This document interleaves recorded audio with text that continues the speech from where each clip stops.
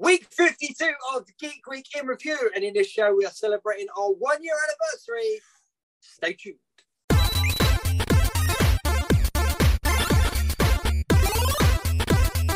The Geek Week in Review.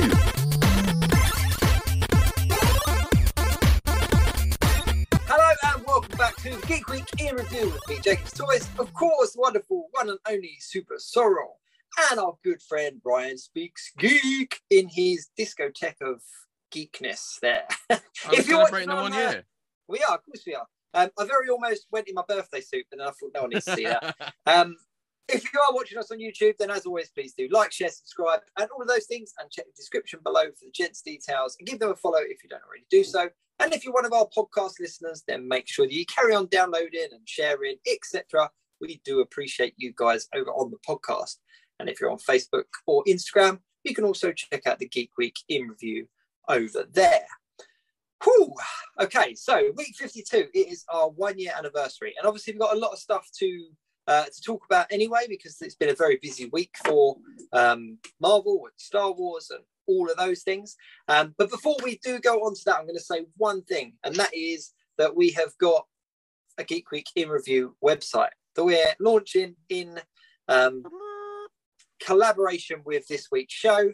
So you can go over there and you can check out links to all the previous shows. You can check out links to all of our individual pages and give us a follow that way. And we've also got links to all the things that I've just described. So going forward, I'm not going to have to give the big spiel. I'll just go to Geek Week in Review, or actually, sorry, go to geekweekinreview.co.uk.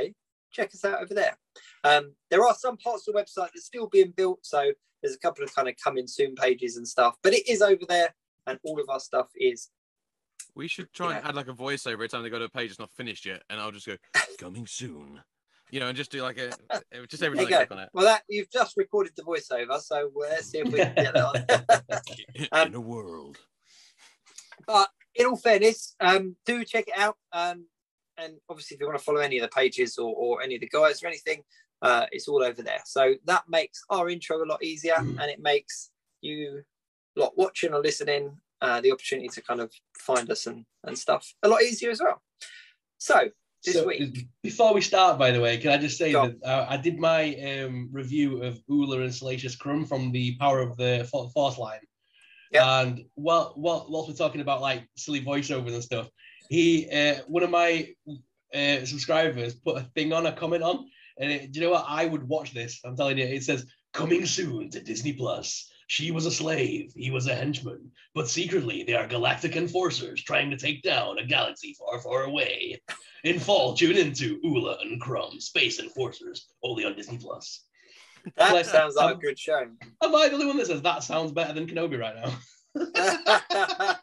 I'd watch it. I'd definitely watch it. Ula and Crumb. I have to address, by the way, if we got people watching, I haven't, in celebration for the 1 year show, I haven't aged 50 years and decided to wear a chain around my glasses. These are actually headphones.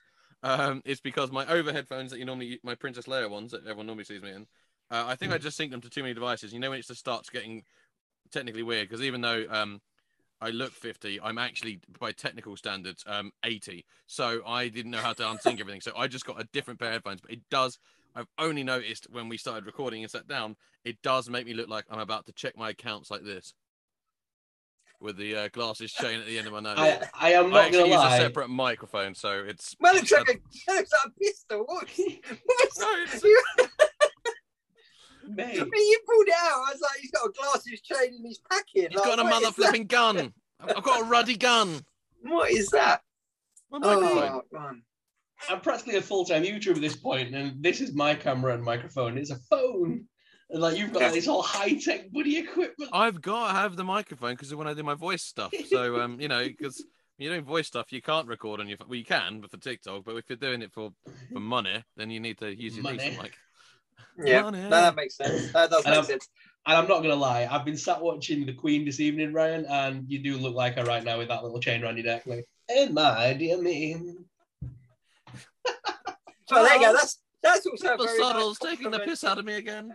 It's a nice compliment. I'm surprised no one's come after me yet for the lack of beard. Nobody's even noticed. You know what? I was just about to mention the fact that you haven't got a beard. Like, I just assumed you sneezed and it fell off. Is that not what happened? Is that how? How it works?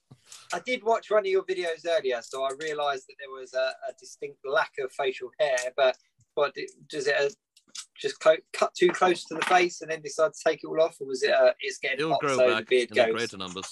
So I was trimming it down, and my 6-year-old daughter decides to come in and go Tanya,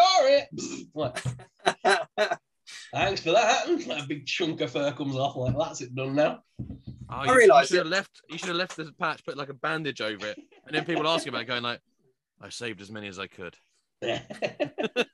You know what? While we're on the subject of facial hair and stuff, I realised that two of my 4 children, I have got 4, but 2 of my 4 children who are under 3 have never seen me with short hair and no beard. They've only ever known me with long hair and a beard. Like, that's weird. I knew you with big spiked out hair and proper clean shaven baby face. Yeah. That was not like the disgruntled Kenobi you've become, but more like the episode 1 Kenobi. I've aged through the Kenobi years. But while we're talking about Kenobi, what a lovely segment. Let's go straight in with Kenobi, because episode 4. It was episode 4, technically. Yeah, it literally was episode 4. Opinions, I think, in the group on this one. Okay, let's go round. Yay or nay? Was it a good one? Yes or no? I don't think it was. I liked it, but I was disappointed in some elements. Yeah, that's why I think it was a poor one. It was a repeat of the video game, literally, like scene for scene. It was taken straight out of the ending to what do you call it, Jedi Fallen Order. Literally, the way he gets in was exactly like Cal Kestis. The way he does the force thing with the water, that's what Cal Kestis did to Vader. The Inquisitor with the chair and the that whole scene of interrogation was taken straight from the game as well. They just recycled the storyline. I don't remember the chair scene from the game. Yeah, so there was a scene. It's like a flashback scene where you see the Inquisitor, how she got to become flashback. How she got to become the Inquisitor. More, it was in that scene though, wasn't it, where you saw like her true past and stuff, and she gets like all the needly things on her and all that crap. And there wasn't like Leia was about to. And there wasn't the assistance from an undercover Imperial officer. But we know about the tomb from Rebels because they used Kanan's master's corpse to draw them to the Inquisitor's building, didn't they, in Rebels? Yeah, that was on the used that already. Ship. Yeah. You know what? The tomb. My personal opinion on it was the tomb scene was awesome. That was cool, but I do think they missed a chance to drop in a cameo from just an obscure Jedi. It doesn't have to be. They had Terra Sanub, Sanub, which he was actually quite a good character from the Clone Wars. So he was the same. These species wise, he's the same as like Yak Face. He's that sort of almost like kind of camel type face. But I think he was too obscure. The kind of the general kind of. I think too obscure if you're not a diehard Star Wars fan, because I knew that was straight away, and I did a bit of a Mephisto, the Leo DiCaprio bit, at the screen. That's what I mean. Is that for those really diehard fans, don't know who that was, but I think for the not even the spoiler general. Alert, by the way, sorry, spoiler alert. It's all right. It came out nearly a week ago. But I just like even something from like. Was it episode 2 where there was that big Jedi fight and Mace Windu cut? Most of those characters have been so expanded in Rebels and Clone Wars and stuff. I kind of feel like it's a bit difficult now because they've probably got so much more extra stuff to do with them to then confirm and commit to them being in there. There was the easy one which I wanted to see. Which was, the master from Rebels, Luminara and Dully. She couldn't, because we know she's there at that point. She's already dead. Yeah. She was, and that was the person who Star Destroyer got destroyed, didn't it, with her on it? But that's after this. Rebels is set after this. True. This is pre-Rebels, so they could have. She's already dead at this point because it's post episode 3, before Rebels, so it's the perfect time setting to shove her in it, and then at least you can see where the Grand Inquisitor got the corpse from. True, but I would also say that in Rebels, it's a very different kind of containment unit. It's actually, plus also the point of that containment unit is that it generates a force presence still. That's why it's her body's in that special container. So it would be separate from those because obviously it's there to generate a force beacon that people think they can censor and then track in. I seriously need to go outside more. I am knowing this too detailed. But yeah. Right, just leave now. Go and go for a run. I'm going to go in the park and sit there and look at some birds. I was going to say just on the episode as well. I'm not sure if it's just because I'm a father of a daughter, but how that scene with Leia where they're going to interrogate her and they've got her in the chair and she's screaming for help, that hit a bit too home for me. I didn't like that. It felt uncomfortable. It felt like they drew that out too long. Yeah. I thought Obi-Wan should have arrived sooner. That when she's screaming, help, someone help me. That was like almost genuine terror in that actress's voice. She played that really well. Not in a dark way, but like the thing about this series, and the whole series so far, that seems to be really polarizing people. The people are saying about like how dark it is and stuff like that, but like good, because this is meant to be when the Empire is at its most terrifying. It's like meant to symbolize that there is nothing the Empire won't do, and like Darth Vader's become terrifying in this again. Like Reva, I actually think is quite a scary character. I know people keep going on about the acting and stuff, but I actually think it's fine because she just seems like an unhinged, revenge-driven lunatic, and who would stop at nothing, even like torturing children. Like I actually felt really tense and on edge watching that episode. That's why I really enjoyed it, because actually it wasn't like I was just sitting down and watching Star Wars. I got like really sort of, when you're like at the edge of the seat going like, even though I know Kenobi has to save Leia, because obviously I've seen all the other films and stuff, I still felt on edge because like I actually thought like, oh my God, they're actually going to torture her before Kenobi gets there. And actually that's where the peril still came in, because there's no peril knowing that they both survive, but there is peril created and tension because you don't want to see her get tortured. So that's how they sort of supplemented that. But see, for the same reasons, that's why it was kind of a weaker episode for me. Like the three elements, out of all of the episodes we've had so far, this was the one that felt very predictable for me, because we knew she was going to get saved because, yes, there was a road there, but we did know the outcome. So anything that happened, I just kind of felt a little bit like we're going through the motions, because we know that she's not going to stay there. And the parallels with the computer game was there as well for me. And it was just, I don't know, it didn't feel, the standout moment for me was when Leia, like, kind of played possum sort of thing in the interrogation, where she was talking about, I need to speak to my dad first. And then Reva was like, nah, I've got you. And Leia's face kind of switched, and it was like, wow, that kid she is switched on. That was the standout bit for me in the episode. I enjoyed it as a whole, and going back and watching it all again when we've concluded, it won't I won't skip over that episode, but I don't know, I just think after last week where you had Darth Vader and Obi-Wan getting dragged through fire and stormtroopers and all sorts, this just fell a little bit too far for me. But I enjoyed it. And the fact that it was also just episode 4 rehashed. Yeah, literally, pretty much. Saving Princess Leia from the big bad baddies. Yeah, but of course it is if you put it in that basic a term. It literally was, there wasn't it? It was a bunch of rebels storming a lot of episodes of Clone Wars or Rebels or Mando or Boca Boba. If you put them down to basic elements, you can make any of them sound like any of the others. Yeah, one thing that always got me with those kind of characters, like Rebels and stuff, was we didn't know at the time. We didn't know their future. No. Every episode, you knew they were going to write someone off, and that, like the bit where they killed off Kanan, is still the most heart-wrenching moment of Clone Wars for me. Rebels, sorry, for me. Without a doubt. And like I did showdown, not see it coming.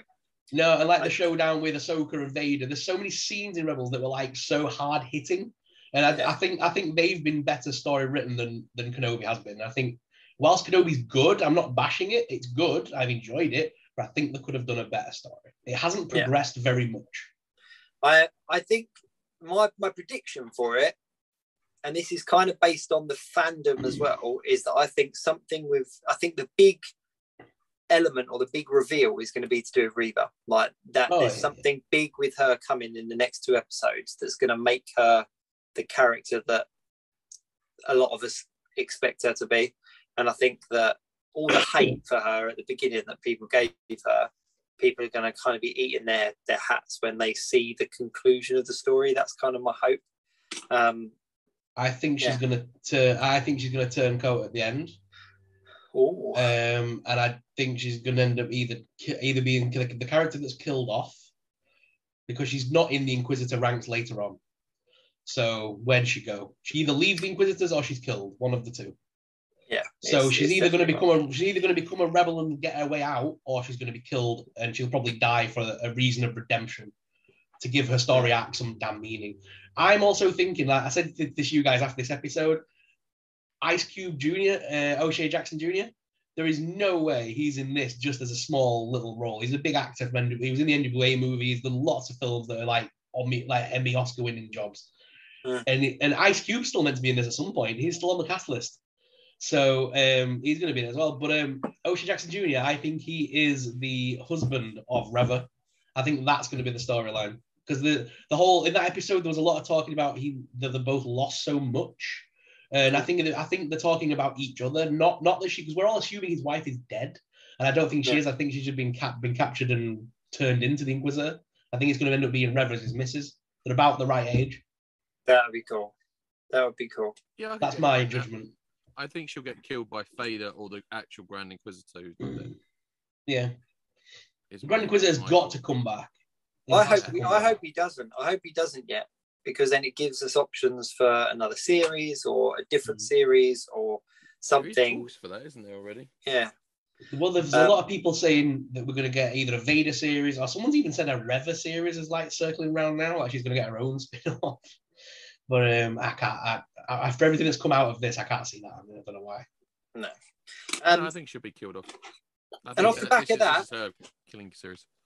Off of the back of that, we had Obi Wan Wednesdays, which is Hasbro's kind of big Star Wars reveal day, and we got all the retro figures, which were quite cool. If that's your bag, yeah, it was really exciting, and then really butt-hurty for people who don't collect retro, who are just moan about it, going like, "Oh, but why aren't they vintage? What a waste of figures." Well, they're not for you, so shut up.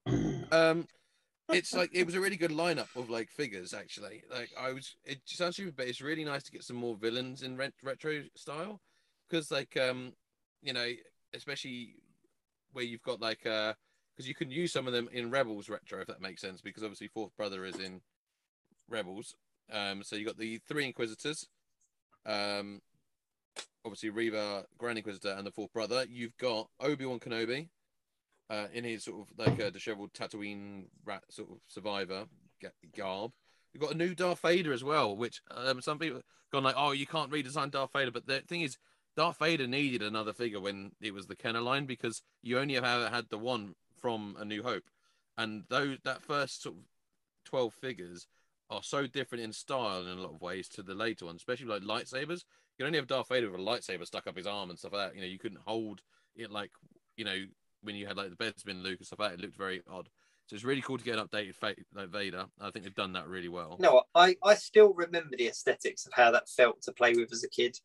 And I got this figure, and it was like cool. Like, it's pretty awesome. And then we got the droid as well, Ned B, and I will get several of those and customize them because I really like their design. I like that character as well. I think that there's more to him. I think we're going to see more about him. Is him the right pronoun for a droid? I don't know. I don't know. I don't know. No, I can't see it. Them. I don't know. Ned B. Sentient being.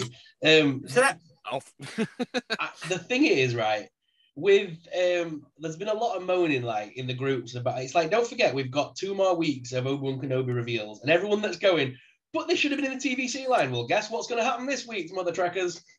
All the vintage stuff will pop out because we've done all the retro now. We've had all the Black Series. So guess what? That leaves the vintage left, and they're not going to miss them. They're going to do them. And then the last point exactly. And then Did you just create a really awesome new line? Vintro. Vintro, I did, yeah. That's the COVID talking. Copyright. No, I like that. I think Vintro works. Yeah. So yeah, and it's just like, and then the final week of reveals will be all the spoiler stuff that they don't want to tell you about right now. Yeah. Like we might get because we still not had a Leia figure yet, which surprises me because I know she's not been very well received, but I think we still need her in the line to complete it. I think she's a standout character in this show. Yeah. I really do. Totally I really do. It's just Star Wars fans being Star Wars fans. It is. Whilst we are the most toxic fandom as well as being the most loving fandom in the same hand. Without a doubt. Speaking of Leia, did you notice the 2 little things that I was reading up, and that Carrie Fisher had a bird called Lola, and that's why they've called the toy Lola. Everyone's seen her. But have you also seen cool. There's pictures of her as a young girl holding Lola, and then they've put it side by side, and that's why it's called Lola. But there's also another kind of theory going around, and the way she's got all her hair braided. Have you seen that one? Yeah. And then when they're on the transport, one of the braids has fallen down in the place of the Padawan position. So they're saying, like, is that foreshadowing? Because, you know, there's so much they could do with that. Like, they could essentially do the whole Jedi journey for her. Like, you know, who knows? They finally got her to call him Ben as well now. So at least now we know why she calls him Ben in New Hope. No, Obi-Wan. Yes. So, yeah. Okay. So, is that all for Star Wars, you think? Yeah, because we could go on for well, I could definitely go on it. Of course you could. So let's move on to the other big thing that happened on Disney Plus this week, which was groundbreaking, let's be perfectly honest. And that was the episode 1 of Miss Marvel. And that has been phenomenally well received, which, loved that first episode. I thought it was incredible. It was a standout as an episode, as it was in style. Like, you know. Yeah, the episode and writing and storyline, all of that stuff is one thing, and the style is another thing. I think the style of it is brilliant. I think it's really well stylized, and that whole kind of my favorite bit for me was the bit where they were going along and all the graffiti on the walls with all the different costume all the text ideas. Messages. I love it. Oh, the text messages as well. So clever. Yeah, just everything about it is just really, really cool. But the actual story, it's just been so well received, which I think is fantastic, and you know, rightly so. It's a good story to be told. It's a different story as well, which is like, it's not like, you know, there's more mystery and intrigue, and also it's the idea that someone is fanboying over like their hero, and actually by the end of the episode they sort of have almost become the hero. It's like, and the other thing as well, like I don't really know anything about the character. I've only ever seen pictures of the character. I've never read, because my Marvel comic knowledge is very limited, I'll be honest, other than very select comic book runs that I followed. So a lot of characters I don't know, but I've deliberately not looked up anything about Miss Marvel, because I know some people were originally a bit peeved about the fact that the powers have changed, I think. If I'm wrong. But like, they've changed the power set, but and I've decided there's no need for me to go and get my familiar with the character, because I can just enjoy this as it is, because it's been made for just someone to enjoy, rather than like going, you have to have read this comic and this comic and this comic, or, you know, seen this film, this one. I don't even think you have to have seen Captain Marvel for this. It's just really well. It's such a good beginning. I'm already invested in the characters. I'm already invested in the story, and for something I thought like, oh, that just looks fun, I now really cannot wait for the next episode. Yeah, I am. Did you? So the power set. They changed. She's essentially, we won't go into huge details, but she was very similar to Reed Richards in regards to being able to extend her limbs and make things bigger. She could make herself bigger and all that kind of stuff. So they've kind of stayed true to it in a respect, because she did the whole reaching out and the big hands and all that kind of stuff. But they've made her have cosmic powers, which is a lot more in line with the Captain Marvel power set and the Monica Rambeau power set and stuff. So. But I didn't actually see anyone complaining. Like, I heard them complaining beforehand when they saw trailers and stuff like that. But after the episode, I didn't read any complaints about the power sets are different or anything like that. Like, it fit for the aesthetic of the program, the way it looks, the way her power set looked. It looked like it belonged to her. I think her turning ridiculously big and having really stretchy arms would just look cheesy. Yeah, it would. I like the fact that her power set was quite, you know, updated, modern. You know, in line with the fact that if you just had, I know that's what it is in the comic book, kind of like stretchy powers, really. But if she did have that kind of power set in this, what is she going to be a threat to someone like Captain Marvel or Thor? Or is she going to be able to be a hero in that level? Right. No, she needs cosmic powers to be on that level with like your Captain Marvels, your Thors, you know what I mean, your bigger heroes. I do have one complaint about the show. I need one complaint, and that was that for anyone that's been to a convention, that AvengerCon was nowhere near busy or like chaotic enough. Like, you know, that was, there should have been queues. And the entrance was the bit I was like, nope. Yeah. That's all right. What convention takes place at 9 to 11 at night? I know we don't live in New York and things might be different out there, but conventions usually are in the daytime. Yeah, but it is, I do joke. And I suppose, you know, that I did think that though, the same though. I genuinely was like, God, I wish the lines were that good at convention. Yeah. Like, we just scroll in, look at their pass, like, oh yeah, I got my ticket here. Yeah. We would have had bag check, security. I would have had 3 dodgy looks. Then I would have had to work out where the toilets are, where the food is. You know, I would have had to get a mini map. You know, none of that was there. Could have been a whole episode just navigating the convention. But as a whole, I just think it was brilliant. There's a couple of things that I'm looking forward to about it, and that is the crossover with Miss Marvel. Like, how is that going to be introduced? And I think it'd be great to see Miss Marvel, Captain Marvel again on screen. And again, that's another character that received a lot of hate at the beginning, but is somewhat coming into her own now, and fans are kind of getting behind. And also the kind of slip up in the credits with the Haley Steinfeld reference. Now, I don't know whether that's just someone being lazy in the credits department, because that text bubble is exactly the same as it was in Hawkeye. So the people doing the various bits. But if they're not being lazy, that also opens up a very interesting possibility for kind of the Young Avengers or something along those lines, to have kind of Kate Bishop, Miss Marvel, and various other ones that we've seen come along as well. Squad. So yeah, the super teams. But it was just a lot of fun. And then naturally, straight away afterwards, Hasbro released from the Infinity Ultron wave the Miss Marvel action figure that we all knew was coming. And she was all right. I like her. I've had all the versions of Miss Marvel that they've released, and I think she looks cool. Her costume is pretty comic book accurate. Like, there's very little that you can complain about. Which leaves an action figure of him dressed as the Hulk, because that made me laugh so much when he jumps in.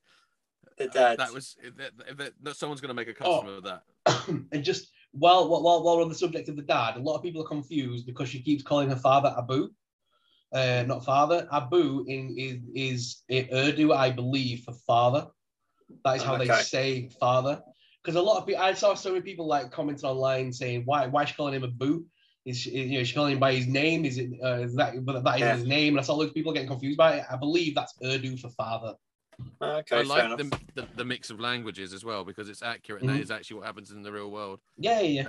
One of my friends from Zimbabwe, they speak Shona, and I remember when he's speaking on the phone, it's really funny because he'll have conversations, but it will move into like between Shona and English, like in a real roller coaster. And so sometimes I'm like, how do you follow speaking? He goes, I don't know, you just sort of do. He goes, it just sort of evolves, and you just sort of speak both. He said, because it's easier to say things in English sometimes than it's easier to say things in Shona. He said it's and I kind of liked that because it was a real reflection of what sort of multicultural living is like. I absolutely love that. I mean, naturally, I don't come from like a Muslim household or anything like that, but there was something really wholesome and just feel good about the way they portrayed the family setup as well. And I found myself like when the mum was like offering to make food for the friend, he was like, "No, I'm going to work. Let me pack your lunch." I was like, "Oh, I want one of my friends' mums to be like that with me." Like, just going, I'm here. Let me pack you a bag. Let me pack your lunch. Thank you. But I love it. I work in a heavily multicultural office, and we obviously live in, like, being in Leeds and stuff, we've got a lot of Asian communities, and you can always tell when there's been a wedding or something at the weekend, because on Monday morning the amount of food that will come into the office is insane. And you'll just get fed all day long. Incredible. Yeah, the loveliest people that just feed you. Love it. That's awesome. One thing as well that I do want to point out, because there's been a lot of people talking about obviously representation on screen and how it's great to see representation on screen, and for their children and daughters and sons and stuff to see superheroes and stuff. But for my daughter, she kind of saw stuff in it as well, and it's a show that because she's 11 now, so she's at the age where, you know, she's watching all her different shows and stuff, but she was really excited to watch it and came out of it kind of being, this is a superhero I can get behind, which I hadn't even thought about before, that like all the other shows that we've seen, like they've enjoyed them, but there wasn't a young female superhero, you know, and it wasn't, so even though there's a representation there, I think that it's touching people and kind of people are experiencing it on so many different levels, and that's why this show is going to be easily one of the best shows of the year, I think.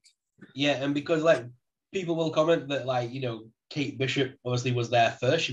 But I didn't find Kate Bishop relatable because of her, like, she had a bit more of a upbringing, should we say, a bit more money, So Kamala comes from a very working class looking family. It's relatable to most people. Like the whole, no, you can't go with friends. You've got to come with me and do stuff for your brother. That's very relatable. Yeah. No, Kate. The thing about Kate Bishop as well, and I love Hawkeye. I've said this on numerous shows, that Hawkeye is my jam. But Kate Bishop is not a relatable character to most because Heidi Steinfeld is a lot older than most of the kind of young teen viewers. She's not a teen character, like she's not a teen, even though she's playing a late teen, if that makes sense. But also, as you say, she comes from a very wealthy family. Like, you know, the attack in New York happened and she says, I want a bow and arrow, and she gets a bow and arrow, and just the credit scene shows all of the things that all of the clubs that she's been involved in. And if anyone's got kids, clubs are not cheap. I want to do this club. Okay, there goes my retirement. You know, that's not super. Being really good at archery is not a superpower. Do not come at Hawkeye, right? As Hawkeye said on Jimmy Kimmel, I'm as super. Okay, as they Ryan, I'm going to really upset you now, mate. But if that's your logic, then Batman has no space in the superhero genre. No, he's not a superhero. Batman's the world's greatest detective. He's not a superhero. What does he? When does he ever do any detecting? That's not right. Right. Sorry to any Batman fans here, but we've got to touch on this. His tagline is Batman, the world's greatest detective. When have you ever seen him doing any detecting, any detective work? The latest Batman film is literally a detective film. You watched it with me. Okay, he solves all the crimes for 3 hours. Let's not forget about the 1960s. I mean, a banana peel, the president. Oh no, Robin, he's gonna kill the president with a banana. I meant like kind of modern. Some Batman. days you just can't get rid of a bomb. It's modern Batman is just kind of like army surplus, kind of, you know, going out and killing all the bad guys. Like, or not killing because he doesn't kill. But they're not solving. Granted, I completely forgot about the most recent, the Batman, but then that doesn't say much about the film that I completely forgot about. But do not come at Hawkeye. That's the bottom line. Hawkeye is fantastic. Wow, I thought it was Spider-Man was your weak spot, but now we've found your kryptonite. It's Hawkeye. Spider-Man is, but Hawkeye is the most relatable. Bug. But I'm joking. I love Spider-Man. But Hawkeye is the most relatable because he's it's the year anniversary. I'm determined to make it split up. Apparently, that's my aim for today.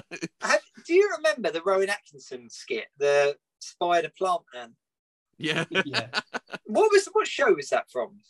Oh, was that a Comic Relief one? It was something like that. Was it Comic Relief? Yeah. It was. He's done a lot for Comic Relief. Yeah, it was a new movie coming out on Netflix. Has he? It's all about him trying to get rid of a bee. It's like a proper slapstick Mr. Bean, I think. But it's just all about him trying to get a bee out of a house. He's house sitting. I've seen it. Yeah, I've seen it advertised. That looks really cool. Right. Okay. So let's move on. Let's move on to what else is going on. Jurassic World. Oh. What? Oh, okay. You want to carry on?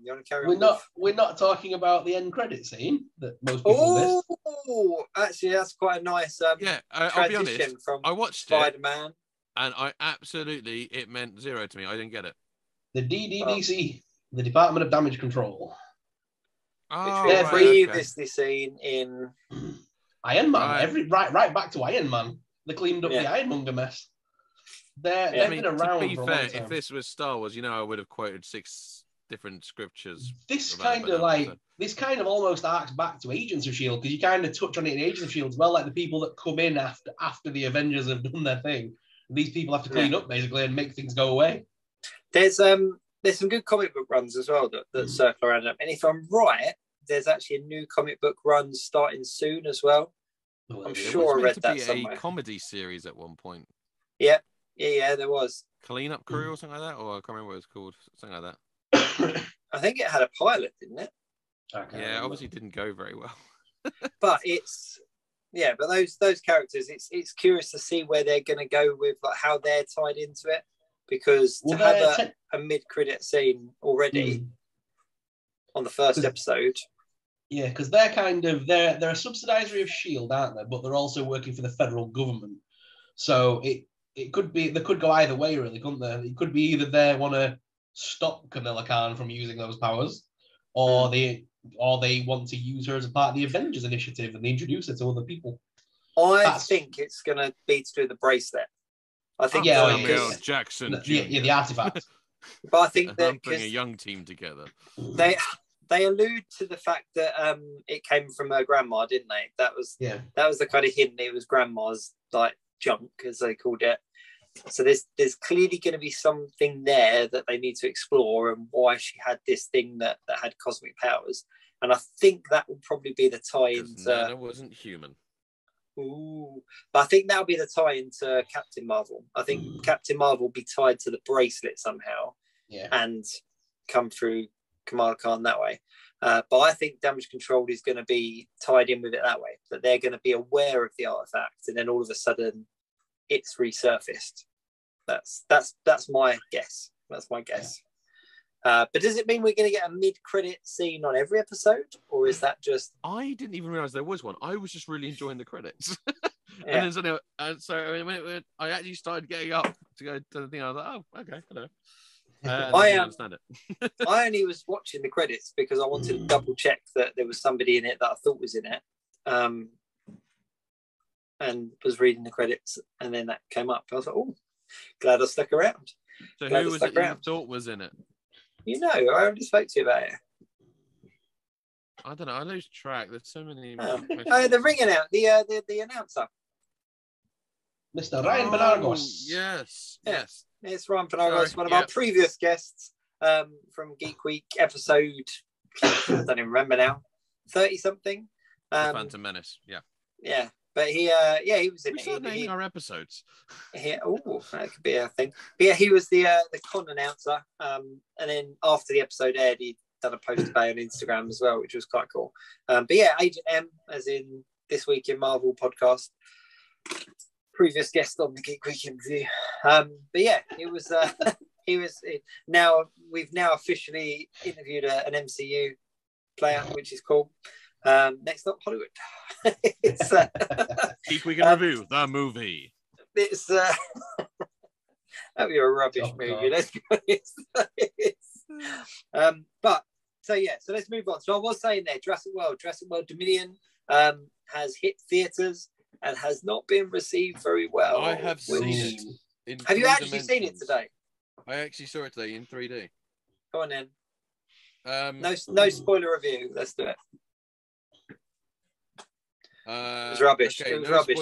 It's taking you that long. It was rubbish. I know you. No, I was trying to think. No, I just don't want to spoil it because you said no spoilers. So dinosaurs wasn't as good. There's dinosaurs, if you will, and there's chaos.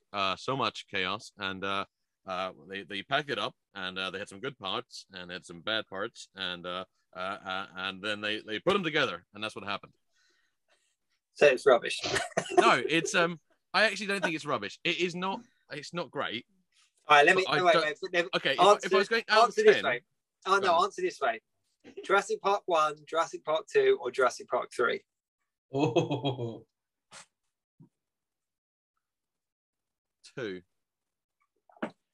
Okay. It wasn't a bucket of T-Rex piss bad then. It was just baby T-Rex broken leg bad. No, it was just Vince Vaughn. It wasn't Vince Vaughn acting bad. It wasn't Eric bad. It was the things I'm not gonna lie, I enjoy all the Jurassic Park films, so I do as well. I am terribly guilty of that because I just like dinosaurs. Is it as bad as when she kicked the Velociraptor in the face doing the little loopy loop? Is it as bad as that? No, when she calls the Velociraptor and goes, "Hey you," and the Velociraptor's like, but that's probably the bit. Gymnasts. Yeah. Gymnastics. So out of 10, I would probably give it a 5 or a 6 because the thing is, there's some really good set pieces in it, which I I got really into. There was a couple of jump scare moments that genuinely made me jump. I love the visuals, like the special effects, are absolutely insane and are really good. The story isn't great, but the problem is because again, it feels like one of those things where, like when Rise of Skywalker happened, and it was like it felt like it was more than one film in a film because they didn't like the last one they did, and they've tried to put like 2 films into one film to try and make up for the other one. Just to make it 3 films rather than if you've got an idea for 4 films, make 4. Don't. And weird thing about everyone's fixated on trilogies, but trilogy is just a number someone just made up one day. Like it was just a thing someone made up one day. So just do the story because it felt like they had 2 stories that they sort of tried to put into one, and actually, it's not.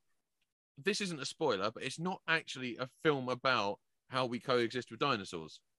That was the biggest surprise and probably the biggest misdirection of the trailer and all the build-up material. And I think that's where a lot of people are just like, what? A bit like how Fallen Kingdom was billed as, escaping Fireball Dino Island, but actually was only a quarter of that, and it was 75% in a mansion. This is probably about a quarter, well, not even that, probably a fifth living with dinosaurs, 4/5 another something else. Yeah. You know what? I actually kind of didn't think it was going to be that, because let's be honest, if the world was overrun with dinosaurs, the film wouldn't last very long. Let's be fair. Like that scene of him going through, I don't know, is it Italy or he's gone to the park, Rome? Or hopefully something. he'll come back. Yeah, it's like, I'm just popping to our stuff. Is it necessary? Do you need this? Yeah, I just want to have a little browse. No. Sit down. Do you need your dino parking validated? Yes, sir. But the scene of them in Italy or Rome or wherever it is, that and he's on the motorbike, and there's like 2 Carnotauruses or something. There's Velociraptors jumping around. I was just thinking like that. If you think back historically through all the films, a scene like that, people would not last long. You're talking minutes. So it couldn't be a film that was all just that. There had to be more to it. So. I'm excited for it. But... Do go and watch it, because I think there's a lot more merit to it than what people are saying. The problem is as well, I do think people go into films now trying to find things to hate. Like people go in to go and find the thing that makes them most popular to talk about. That they can go, oh well, this was terrible because of this, and be the first one on the internet to say like, oh, this is why it's not worked, or this is why it failed, and this people rarely go into something now and go like, there were bits that didn't work, but here's the bits that did work. People just always want to focus on negative. And like I said, and I know that is, constructive criticism is absolutely a must. Like I said, it is not a great film. It is but I do think there's a lot of good parts in it that actually is enough for me to go, I will watch that again, and I will have the Blu-ray, and I will put it on again. And, the other thing is, when I was in the cinema, there were, it was quite a busy one because we saw it in 3D, which was really cool seeing it in 3D especially with the dinosaurs.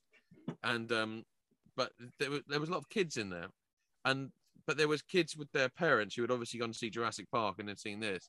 But hearing the kids where certain bits happen, and hearing the kids go whoa and ew and stuff like that. I know it sounds stupid, but awesome. You know what I mean? Yeah, a little bit, but like it was. Did you see this in the 90s? Yeah. All right, I didn't say Tubular, right. Yeah. I said what? I said whoa. I came on and said radical and passed me the umbongo. Come on. Are you sure you weren't sat behind the turtles? No. I said whoa. God, honestly, you're working out like I've just come out with like fucking pow and act signs or something. You said it, whoa, and whoa. She's like whoa. Because that's how the kids say the it. 4 Like people that's in front of you all wearing trench coats and hats. Oh God! And eating pizza. Your anniversary, right? Quits. That's the end. Radical. It's either that or it's what's Crush from Nemo. How old you, dude? 250, dude. That's still young, little dude. No, but In all fairness, I didn't go to the cinema with Paulie Shaw. I went with my wife. Oh God, Dash getting a prop. That's dangerous. Oh no, just doing the blinds. That's safe. Listen, I probably will go and see it, or I will get it on Prime or something like that, so that I can sit at home and watch it with all of my kids, because you know, not all of them would be allowed to go and watch it in the cinema. But it's 12, unless you're accompanied by an adult. There were kids in there that were like 6. I'm not even joking. Yeah. I'm I thought was 3 or 4, 4, like, you know, and I thought that was too young. Actually, some of them, I did think they were kids were a bit. I was just thinking like that. People getting eaten and quite. Can we just remember that the first film was a PG and people get munched up? The opening scene is shooter. I'm still traumatized to this day. Yeah. I just hope that I just hope that it wouldn't have been a Jurassic Park 3. And not because I didn't enjoy Jurassic Park 3. I really enjoyed the original kind of trilogy. I liked it as a kind of a full circle kind of trilogy. But yeah, I don't know. I'm looking forward to it, and I'm not gonna hate it because it's Jurassic Park or Jurassic World or whatever you want to call it. I can't hate it. You get to see a lot more species of dinosaurs that you've never seen before, and that is always awesome. Honestly, they could bring back the talking raptor of Jurassic Park 3 and have Owen ride a Triceratops into the sunset, and I would still go, "Oh, you have seen it." Yeah, I would still think it was cool. Like, it's because that's what Jurassic Park was for me when I was younger and it came out. It was just really cool. Let's be honest. Yes. It was dinosaurs on the screen in a way that we had never seen it before. And for those of us that have grown up loving dinosaurs and knowing hundreds of them or whatever, like, you know, pre-Jurassic Park, let's be perfectly honest with you, dinosaurs and dinosaurs in books and stuff like that were either really cartoony or they were the kind of old school kind of art painting and stuff like that. Do you know what I mean? Stop motion sort of technology. There was nothing that looked like it was really there. No. And Jurassic Park looked like real. It still holds up. It still holds massively. It's, you know, and I think a lot can be said when, even just this Christmas, my son got the big Brachiosaurus figure that you could get. Yeah, awesome. He got that, and there was part of me that was jealous. I was like, "Oh, that's Jurassic Park 1 Brachiosaurus." I just want to kind of clearance at Argos still. They've gone on clearance now. It's a really cool. It's a big piece, but I was just kind of like, I just want to put it on 2 legs eating from a tree and just kind of go, you know, take my glasses off, like turn someone's head to look at it, you know. But that's Jurassic Park, Jurassic World. Let's be honest, it's just really cool. It's just really good fun, and let's not get too deep. I think they tried a little bit too hard in the last one to make it really deep and layered and stuff. That's probably the bits where it falls down, I guess, a little bit in this one. But like I said, I don't think it's a bad. Everyone's sitting there going like, "Oh, it's the terrible film."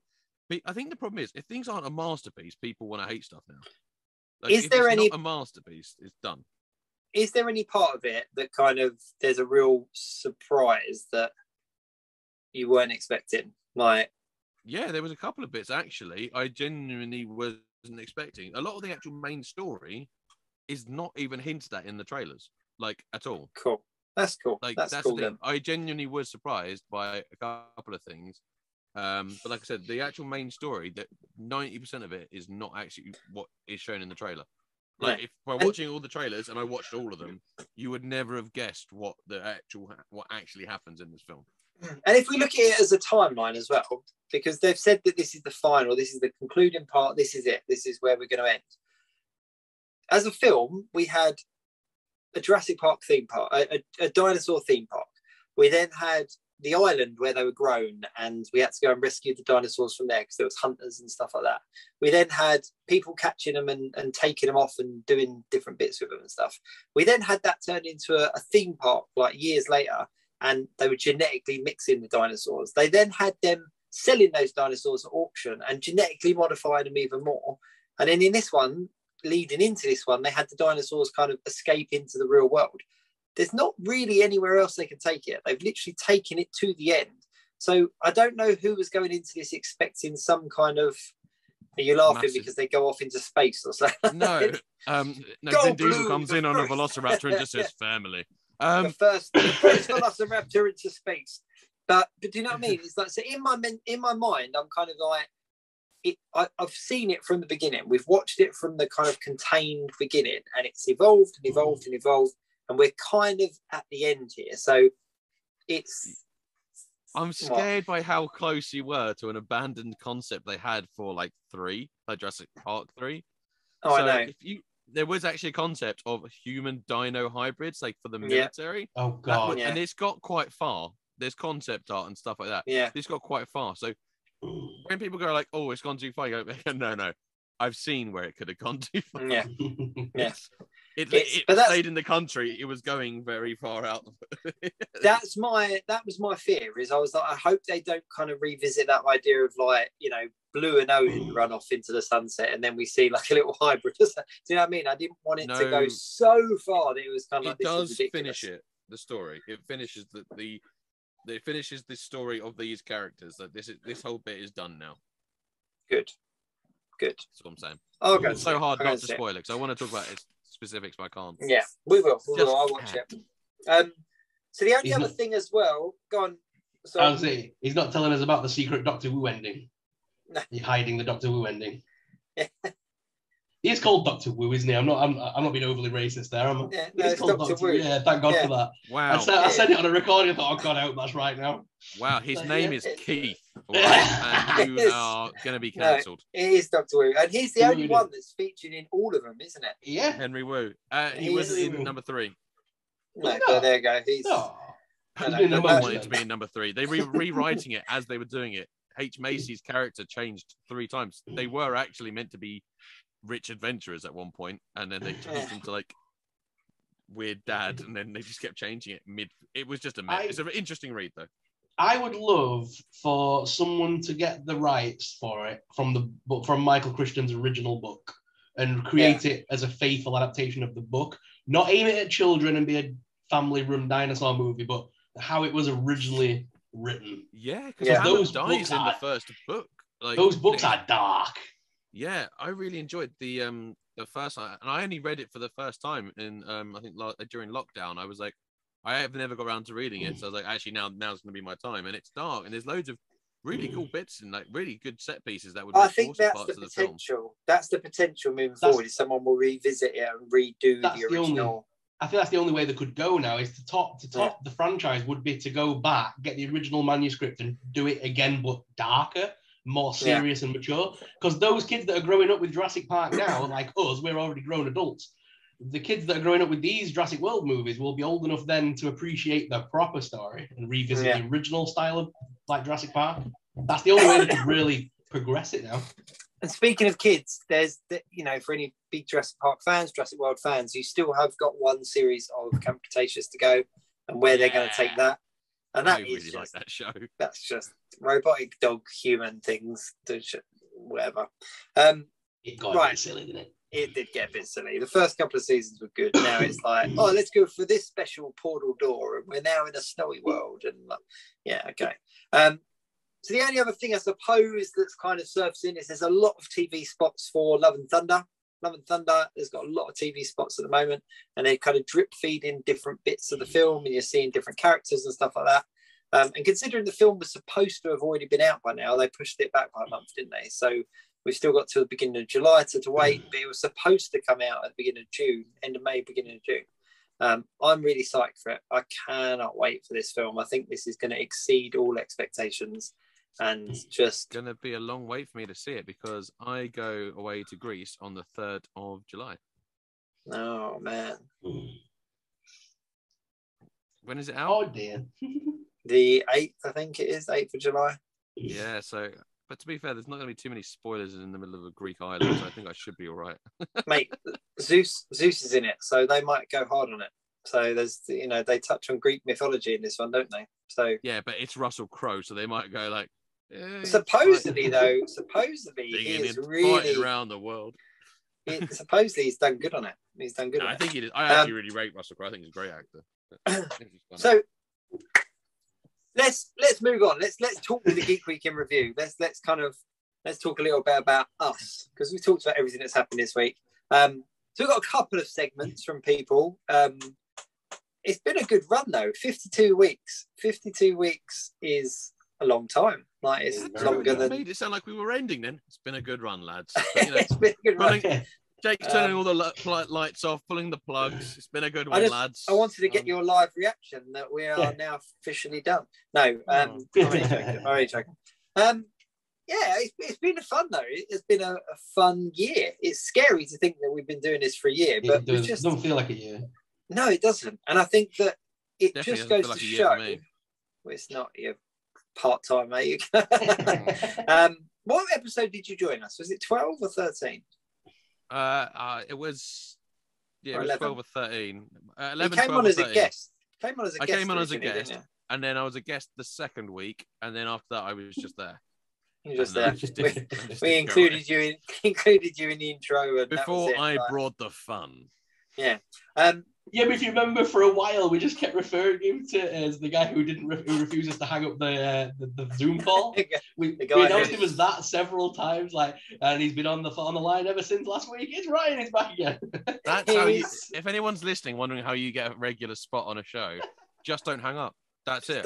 Don't go home. Don't leave, and then you're there already when they start again.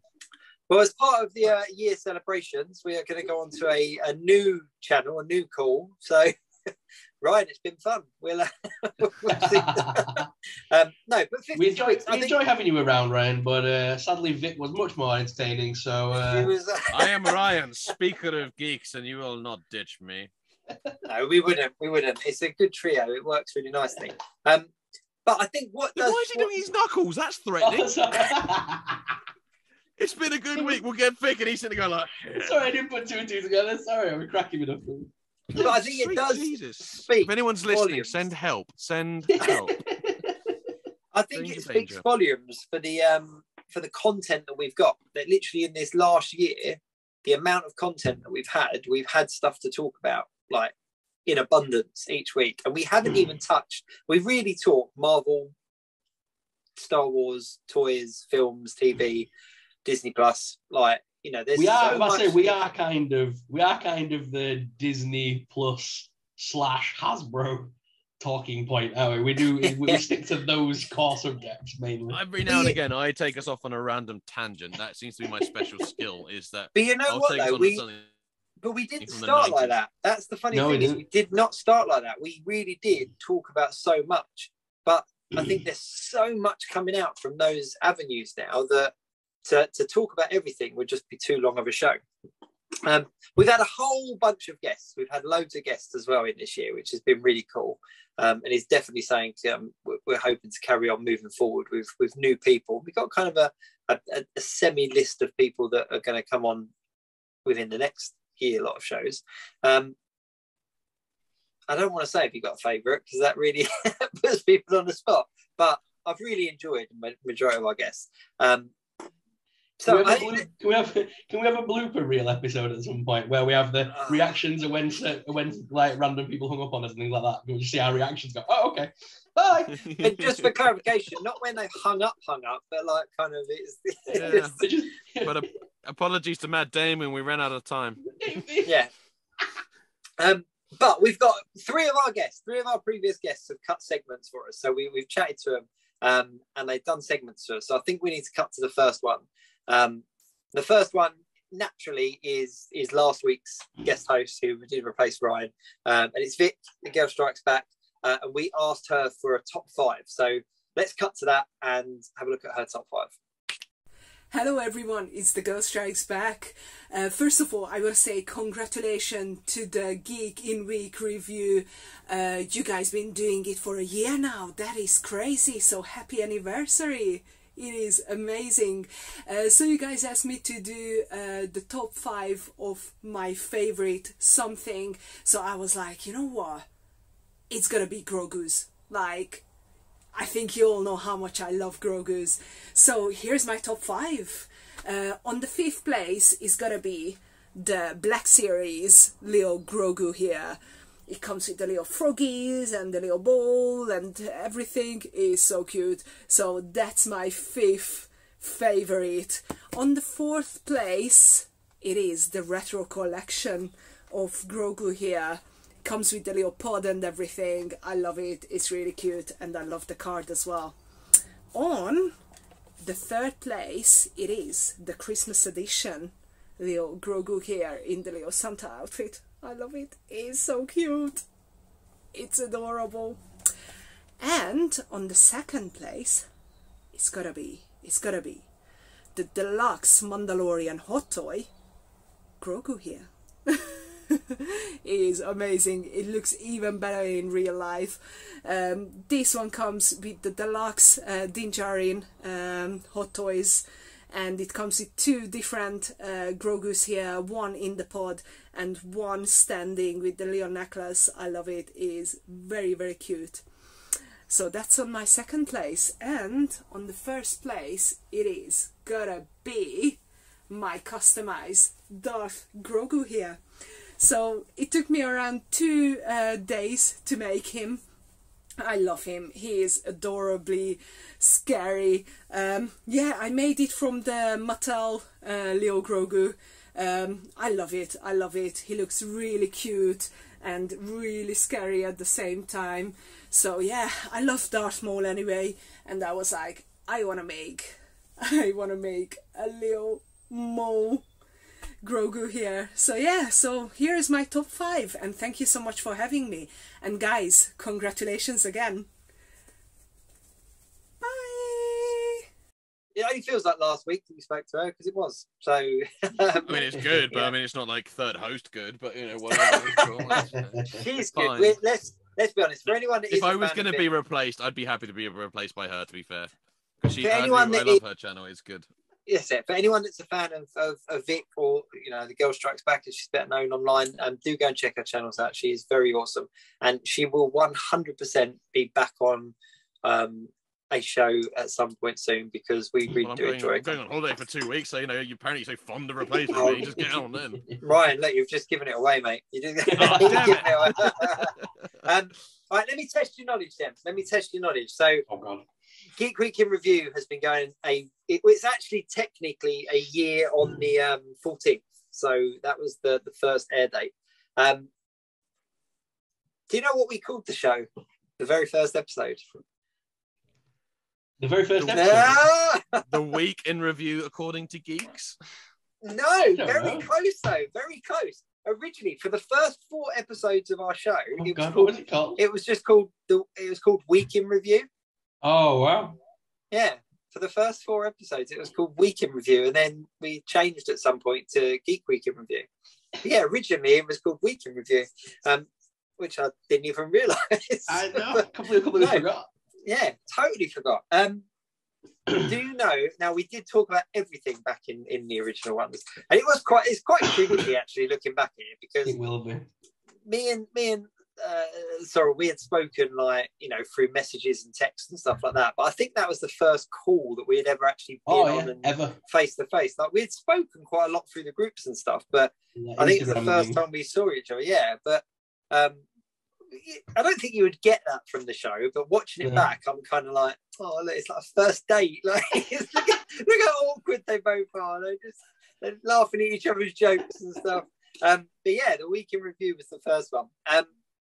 Do you know what the first figure that we mentioned on the first show? And I was surprised by this. So we looked at, and back then the editing as well, we were putting the pictures of the figures up.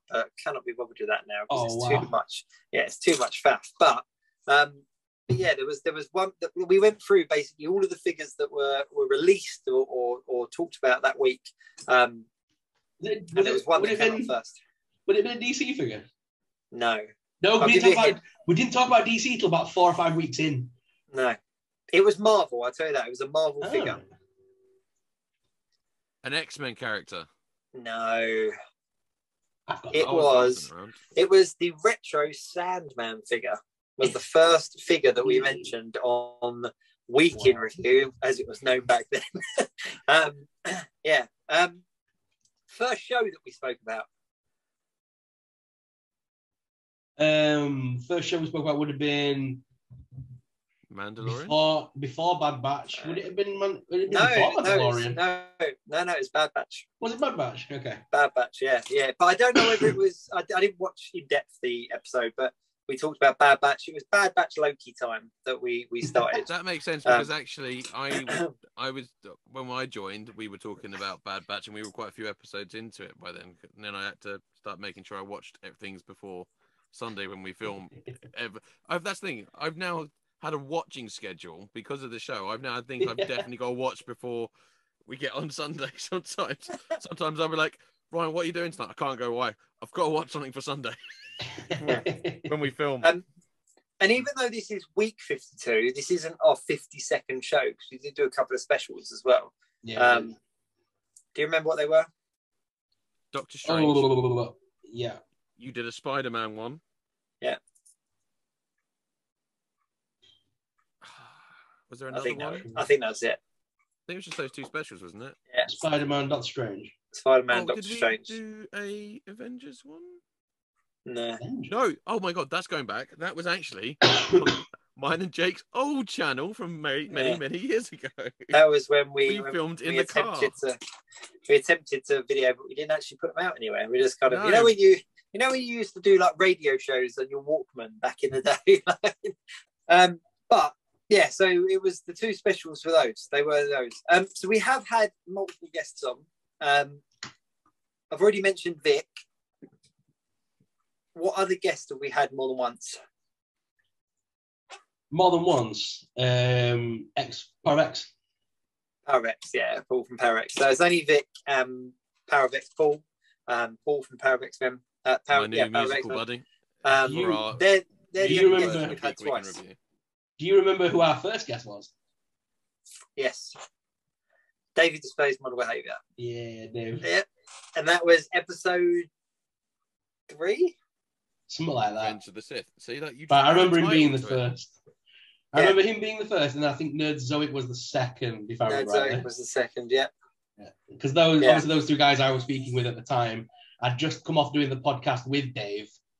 So I was doing a podcast with Dave before I started the one with you, and the one with me and Dave just wasn't going well. The guys could not commit to a time each week, and it just dropped off terribly. No. But Paul being the only other guest that we've had more than once, naturally we had to ask him to do a segment as well. So he recorded a segment with us the last time he was on the show. So let's jump to that one. And we asked him for his top something, and naturally it was his top X. I think he called it his top X purchases of the year, like of the last 12 months. So let's jump over to that one. Cool. Hello, Paul from Power of X-Men. How you doing today, right? I'm doing great. I'm so glad to be back on. Good. I know. I think you may be the guest that's featured on our show the most. This is the third appearance now. Yeah, it's my third. So one more stamp on your loyalty card and you get a prize. Wait, what do I get? Do I get my own song written about me by you, Ryan? Yes. We could do that. 6, 7, 8. No. Don't you guys go down there again. Paul, thank you ever so much. Thank you ever so much for joining us here on our 1 year anniversary. This is our year show, week 52. The anniversary. Madness. Thank you.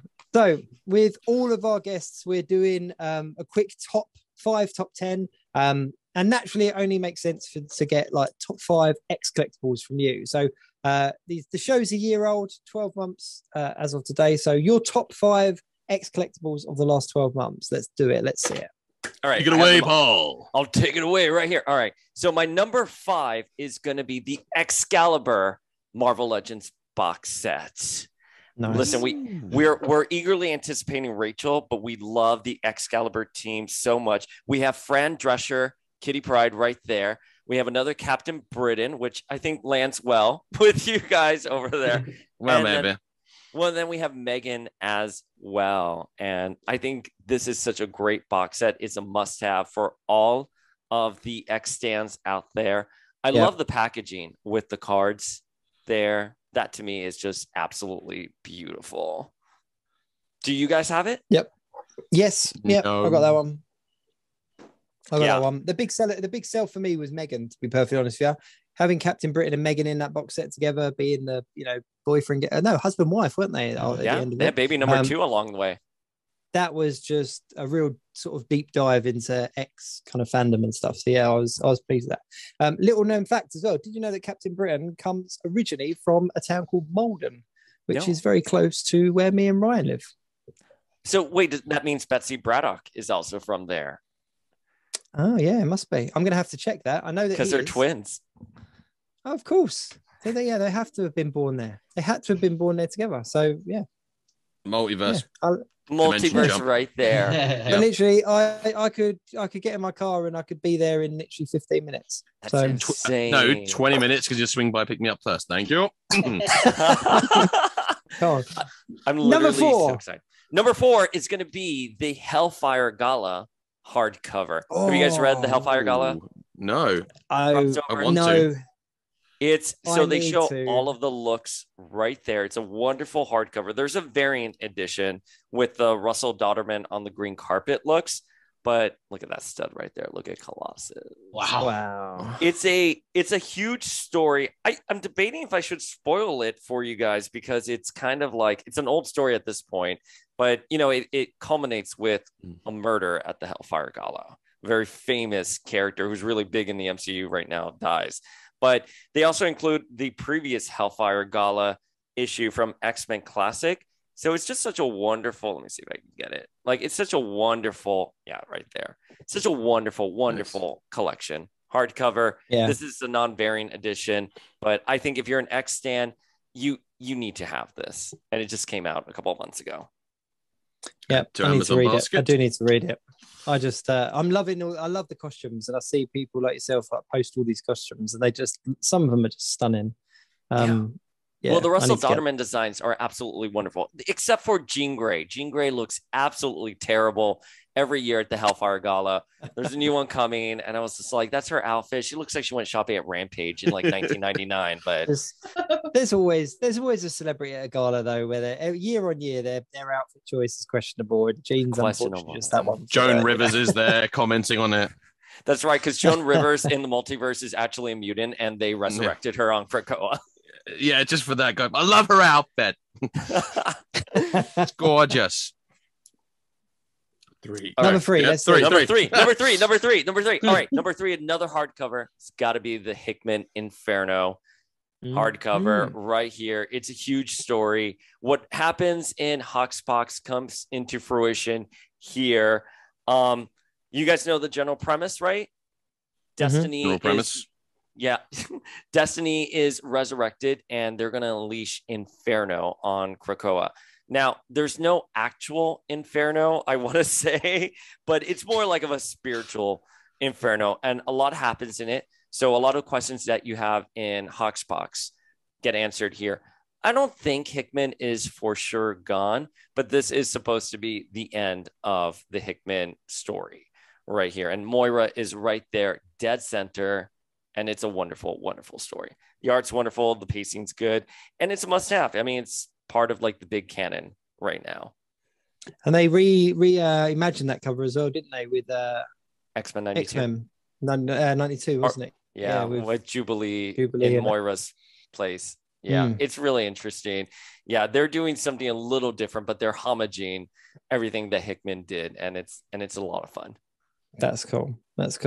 Number 2 is the Mafex Psylocke. Speaking of Betsy Braddock, right there. I just feel this figure looks so wonderful. She looks like she's out of the X-Men Apocalypse Super Nintendo game with like the lavender hair there.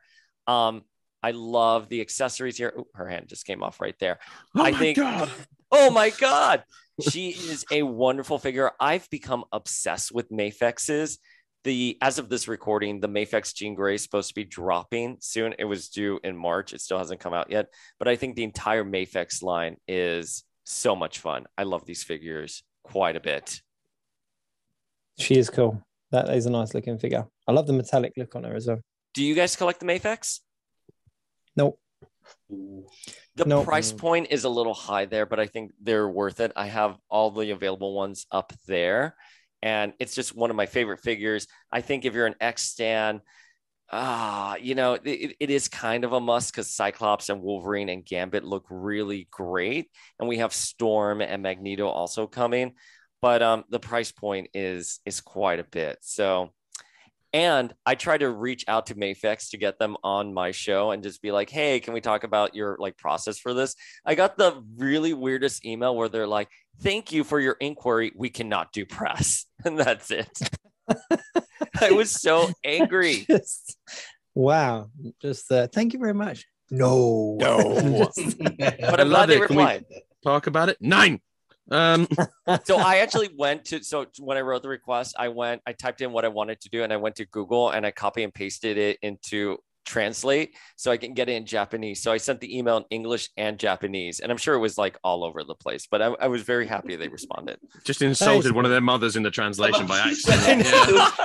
They're reading it going, and my mother is a hippo? What? I know, I thought about that too, that I probably said something like atrocious to them that I didn't mean, but yes. If you're watching, forgive him. Number one.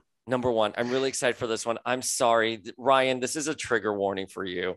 It has to be the Sentinel that came out in August, right there. Or I got it in September, so it still counts for the 1 year marker. Listen, it's gorgeous. I have him displayed right there with my Joe Quesada, Gambit, and Rogue. But it is, I just think it's a must-have for your collection. That's it. If you're an X fan, you need the Sentinel. It's pricey on the secondary market, but I don't know. I would give up one of my kidneys for it. So, you know, it's just so beautiful. It's so well done. And yeah, I don't know what else to say about that. I'm like speechless about it. It is an amazing piece of figure. Like it really is. I'm glad that's your number one. I'd have been upset if it wasn't, to be fair. Something about knee joints or something. I don't know. Oh, yeah. Shout out to the Foosh for that little hack, Robo, for showing us how to like rectify that. Yeah, my knee joints were like really wobbly. I saw it on Walmart.com. Oh, my God, for like $1,000. I was like, wow, that's so much money. Like, and it's only going to go up in value as like the legends continue going up. But you know, thinking about the last 12 months, top 5 like X-Men collectibles you need to have. How can you not put the Sentinel on there? I mean, it is what it is. It is an incredible piece of kit. Interestingly, though, I've seen over here on the secondhand market, it's not really shot up in price. Like people have tried, they've put it out and sort of, I don't know about kind of auction sites and stuff like that, but more on the groups and that, people have put it out at kind of, £900. And people have kind of left it, and then it's dropped down to only a little bit over what retail was. So they are there to be had, but I think you're right. I think it's one of them things that is just going to soar in value as the years kind of tick on, because we're not going to get it again. You know, it's not. We will not get that set up, and it was so. The whole journey was great as well. Just the unlock after unlock after unlock. It was just a lot of fun to be a part of and be involved in. Looking at eBay and stuff for the UK sold stuff, it's never gone above 600 quid. It's stayed between £500 and £600. Yeah, I've not seen a single one for like £1,000 or anything yet. So it has stayed over here. It stayed pretty like reasonable. Well, you know what? I'm looking on the US eBay right now too, and I'm going to agree it's $510 on one right here, $450 for another. Which I think, listen, it is what it is. But there's a 700, there's a 750 here. Yeah, I mean, listen, fuck Walmart then, because I guess they just have it overpriced there. I don't know how Walmart works. I think they have it's like an Amazon Marketplace, their version. So some independent seller. Yeah, some D-bag just listed it there for $999. But listen, if you can score a Sentinel for $450, I know it's pricey, but I think it's worth it. It's definitely. I actually, now that I'm seeing how much the price has dropped, I probably want to buy a second one as well now. Different heads. Yeah, but that's my list. That's it. Paul, good list. Thank you so much for joining us briefly but amazingly on our 1 year anniversary. We'll get you back on. Let's put a date in the diary. We'll get you back on. It's always fun. Thank you guys. So yeah, no problem. Thank you. Stay safe, and we'll see you soon.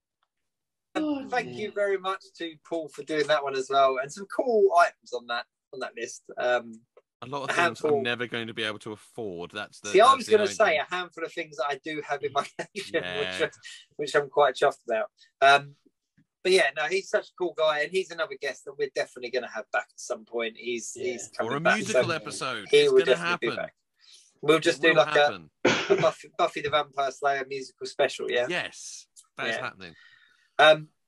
So obviously we've got a year ahead of us now. So we're week 52. So we're going to move into a new era of Geek Week in Review. But we're going to keep things the same, aren't we? Era, I like that. No, but it's the new era, isn't it? So we've got our website, we've got a handful of other guests lined up. There's another little surprise in a little bit. But yeah, what were you saying before, Ryan? You were saying something about this coming year. So I had a little thought about what we could, it's obviously a whole year, and you think about what we've got in this year, and some of the stuff you would not in a million years think we would have got at all. So I was thinking, what if you could bring back a toy line, or like a toy line or a franchise? What would you bring back? And it'd be interesting to see when we get to our second year anniversary if someone has actually picked up that license or brought something back in that year. I will go first because hang on. So is this what we want or what we think we'll see? A little bit of both. A little bit of both. Because my one is actually both. I think it's something I would want to see come back, and it's something I think will come back. Okay, I've got two straight away that I've just thought of. Okay, I think that Street Sharks will come back. Oh, I could see that. Shark I think yeah, Shark Powers. That was our group text name for a long time. Because we kept seeing really bad shark movies. No, it's because we went to see The Shallows with we saw the Meg, and then we saw The Shallows, and then there was another one we never got to see in the end. It was like Down Below or something. 47 meters below, feet below. Yeah.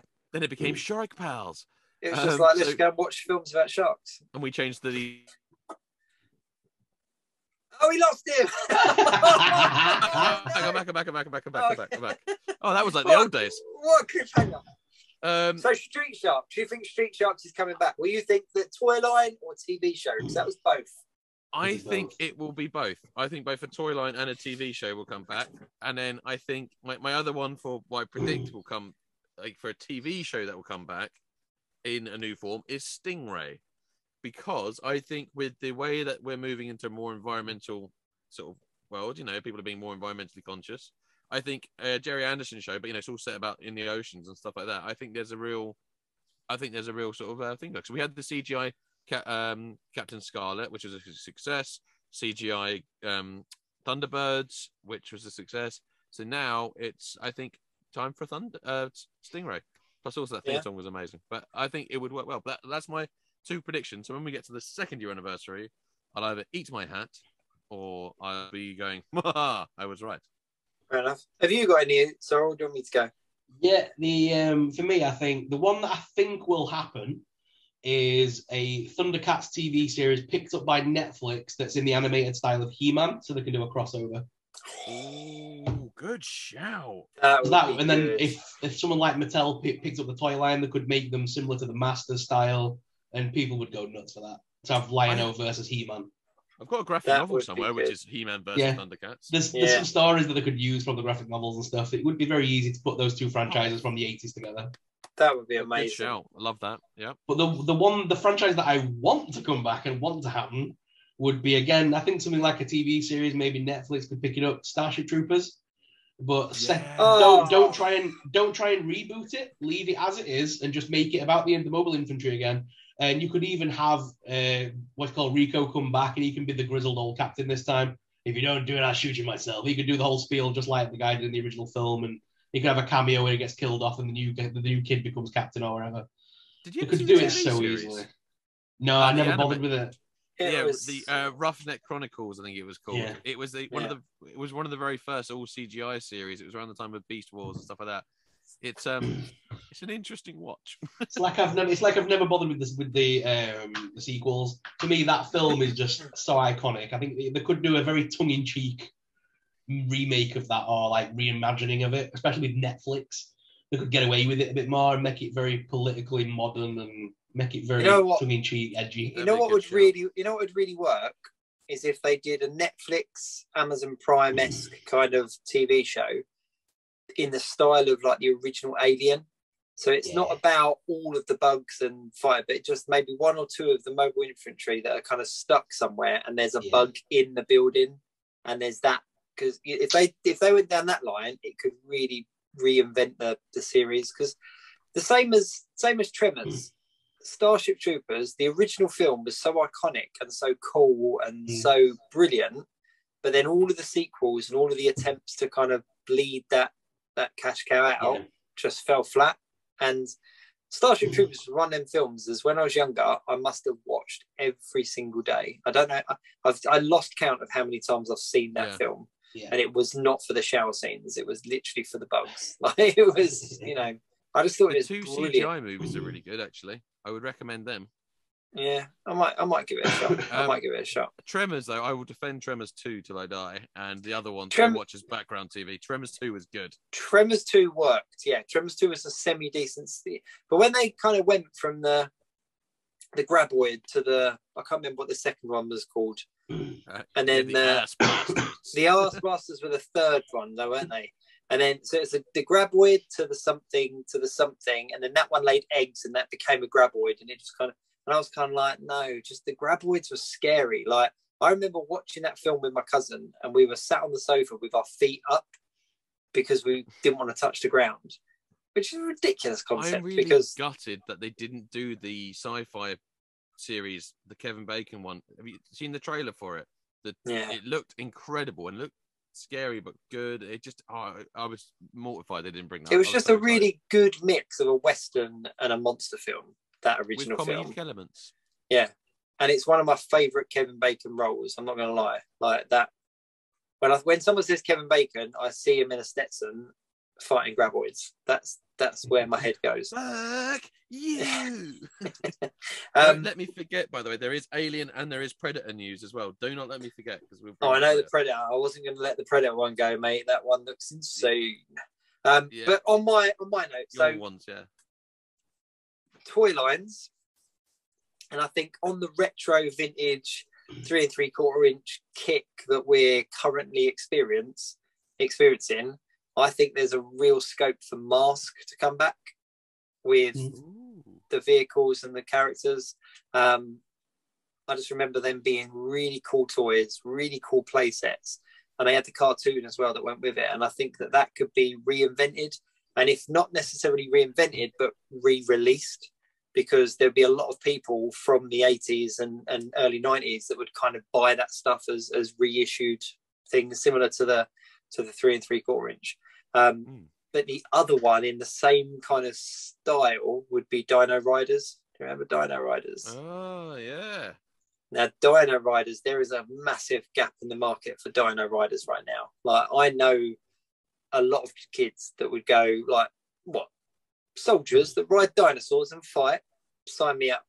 You know, so yeah, Mask and Dino Riders I think they weren't so huge that there's so many hoops to jump through, but I think that there's potential for those to be picked up by someone like Hasbro.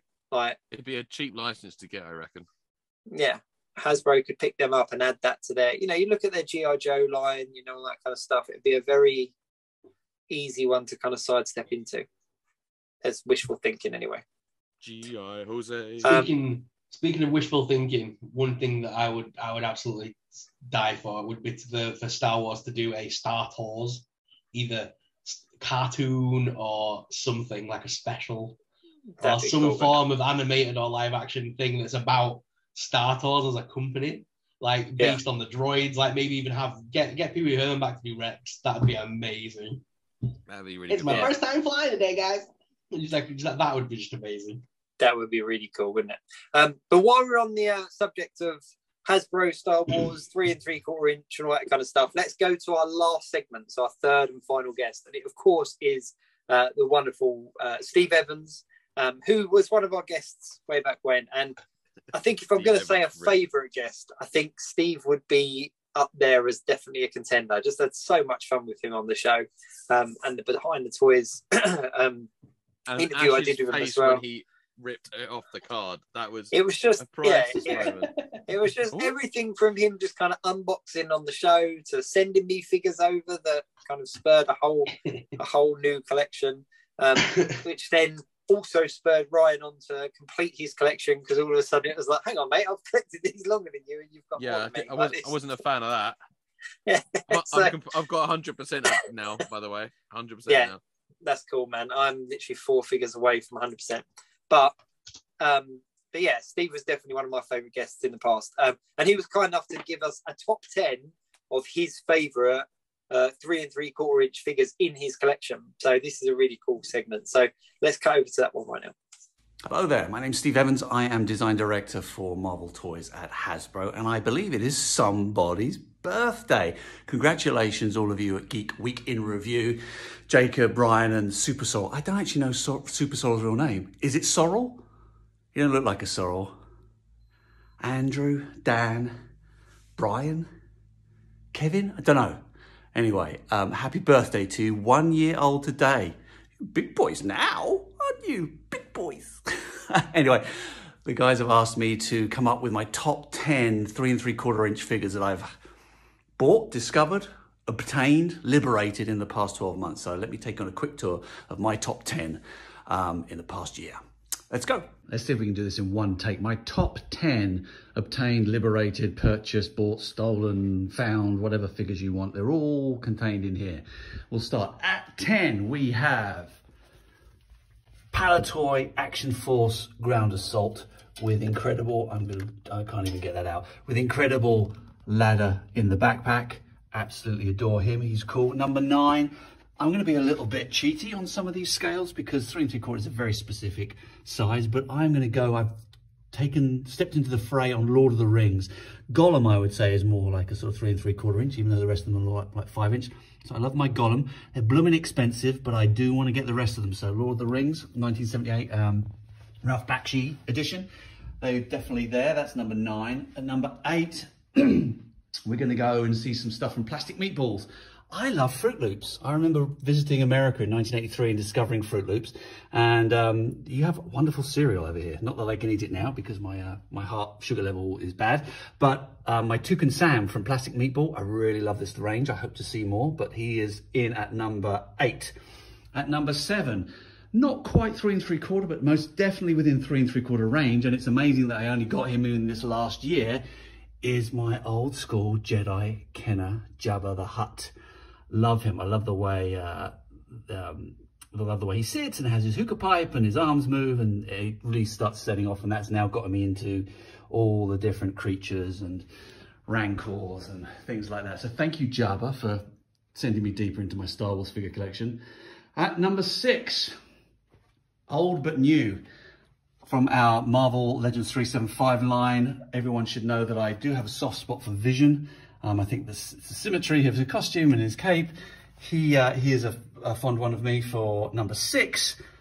And at number 5, we stayed with this range. And this was really difficult because I love our new range, particularly Thing, Goblin and Thor. But I think Thor is the one that I appreciate the most, just in the way that he's sculpted and colored and just really looks retro, but still heroic. So Thor is at my number 5. Clear my throat. At number 4, we're going to go out of the case. The new Star Wars vintage retro collection, which I was part of at the very beginning when we started making the Star Wars redos, which incidentally, my original Star Wars were the 3D models that were scanned to create that first couple of waves for Star Wars and Empire. I really enjoy Wave 2 in particular, but out of all of them, my favorite has to be Boba Fett. I love the colors. I love the way that he's just the shape of it. I love the fact that he's got these sort of bulbous kind of, I don't know what you call them, pantaloons, I guess. But I just love everything about him. I love the way he looks. I love the old retro backpack there. So he's fabulous. Thought really great job on that, everyone. He's at number 4. At number 3, I'm going to cheat again at some sizes. Now, if you follow me on Mr. Stevie 18, you'll know that I've got into Smurfs recently. And yes, they are not 3 3/4 inch, but there is one in particular that's a little bit bigger that I've been after for quite a while and found it difficult. So if we go over here to my Smurf village, at the back, you can see my cage Smurf, which is by far my favourite. And maybe it's not quite 3 3/4 inch, but I'm going to call it 3 3/4 inch. So you can see him there being caught by Gargamel within my Smurf Village setup. He was hard to get, and I must say thank you to my friend Emily for helping me get him. You know who you are, Ems. That leads us to the last two. So what are my top 2 3 3/4 inch figures? Well, I'm going to go for a couple of rare ones. Rare, the first one, because it's a custom. It's not my Superman, my Christopher Reeve Superman Kenner, because that was over a year ago. But my good friend Chris at C Kingogram, I always forget your handle, mate, I'm sorry. I'm sure we'll put it in the description, but he made a fantastic Batman 89 Keaton Kenner-esque 3D printed, painted, card back made. Just genius. I love it. I love it, love it, love it, love it, love it, love it, Chris. So that is my number 2. So I didn't love it as much as my number 1, because my number 1 has taken me years to find. It's not a very old figure. It was made in 2008 by Lansay, French company. And it is based upon something I have a soft spot on, soft spot for. Give you a clue. Well, it's not really a clue. It's telling you what it is. It's Asterix. I love Asterix, and there was a series of figures made in, as I said, 2008 by Lansay that are very comic accurate. Is it Obelix? No, because I've had him a while. Is it Getafix? No, I've had him a while. Is it the Legionnaire? No, I've had him. Asterix himself, which if I measure him, is about 3 3/4. I've spent years looking for this guy, and he's really hard to get. I got him about a month or so ago. I'm so happy with him. I love Asterix. If you haven't read the books, go and read them. They're really, really clever. So there we are. We have my top 10. We have Recap, Ground Assault. We have Gollum. We have Toucan Sam from Plastic Meatball. We have Jabba. We have, what have we got? We've got Vision at number 5. At number 6. At number 5, we have Thor. At number 4, we have, that's hard to say, we have Boba. At number 3, we have the Cage Smurf. At number 2, we have Chris's Batman. And at number 1, we have Goscinny and Anderzo's Lansay Asterix. And there we have it. What more to be said? And there we are. I'm all out of breath now. Did that in one take. One go, one only, one time only. First birthday, number 1, one time, first birthday. How else can I say one other than Jacob, Ryan and Sorrell, whatever the hell your name is. You are top guys, number 1 guys. Carry on with the podcast. Carry on being inquisitive and curious and fun and having frivolous times with the stuff that we love and we all collect. We all thank you. Happy birthday, and I'll see you next year. Important update. I just had a text message from Jacob, and he tells me that SuperSorrell's actual name is Ash. Kind of like Kevin better.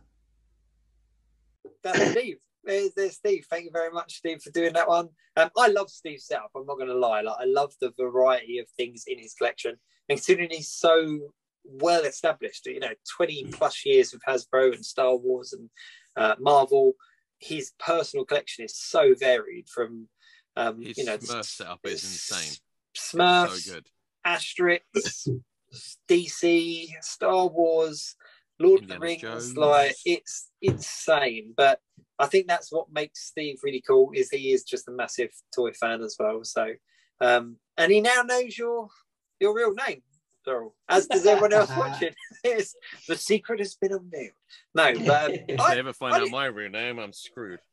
I didn't know that he didn't know your name, but yeah, he filmed his.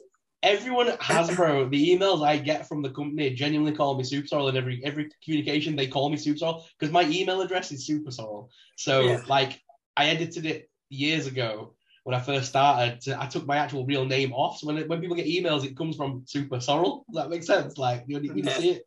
So it looks then funny when people write back to me all the time going, I need a name to address it to when I send this thing to you.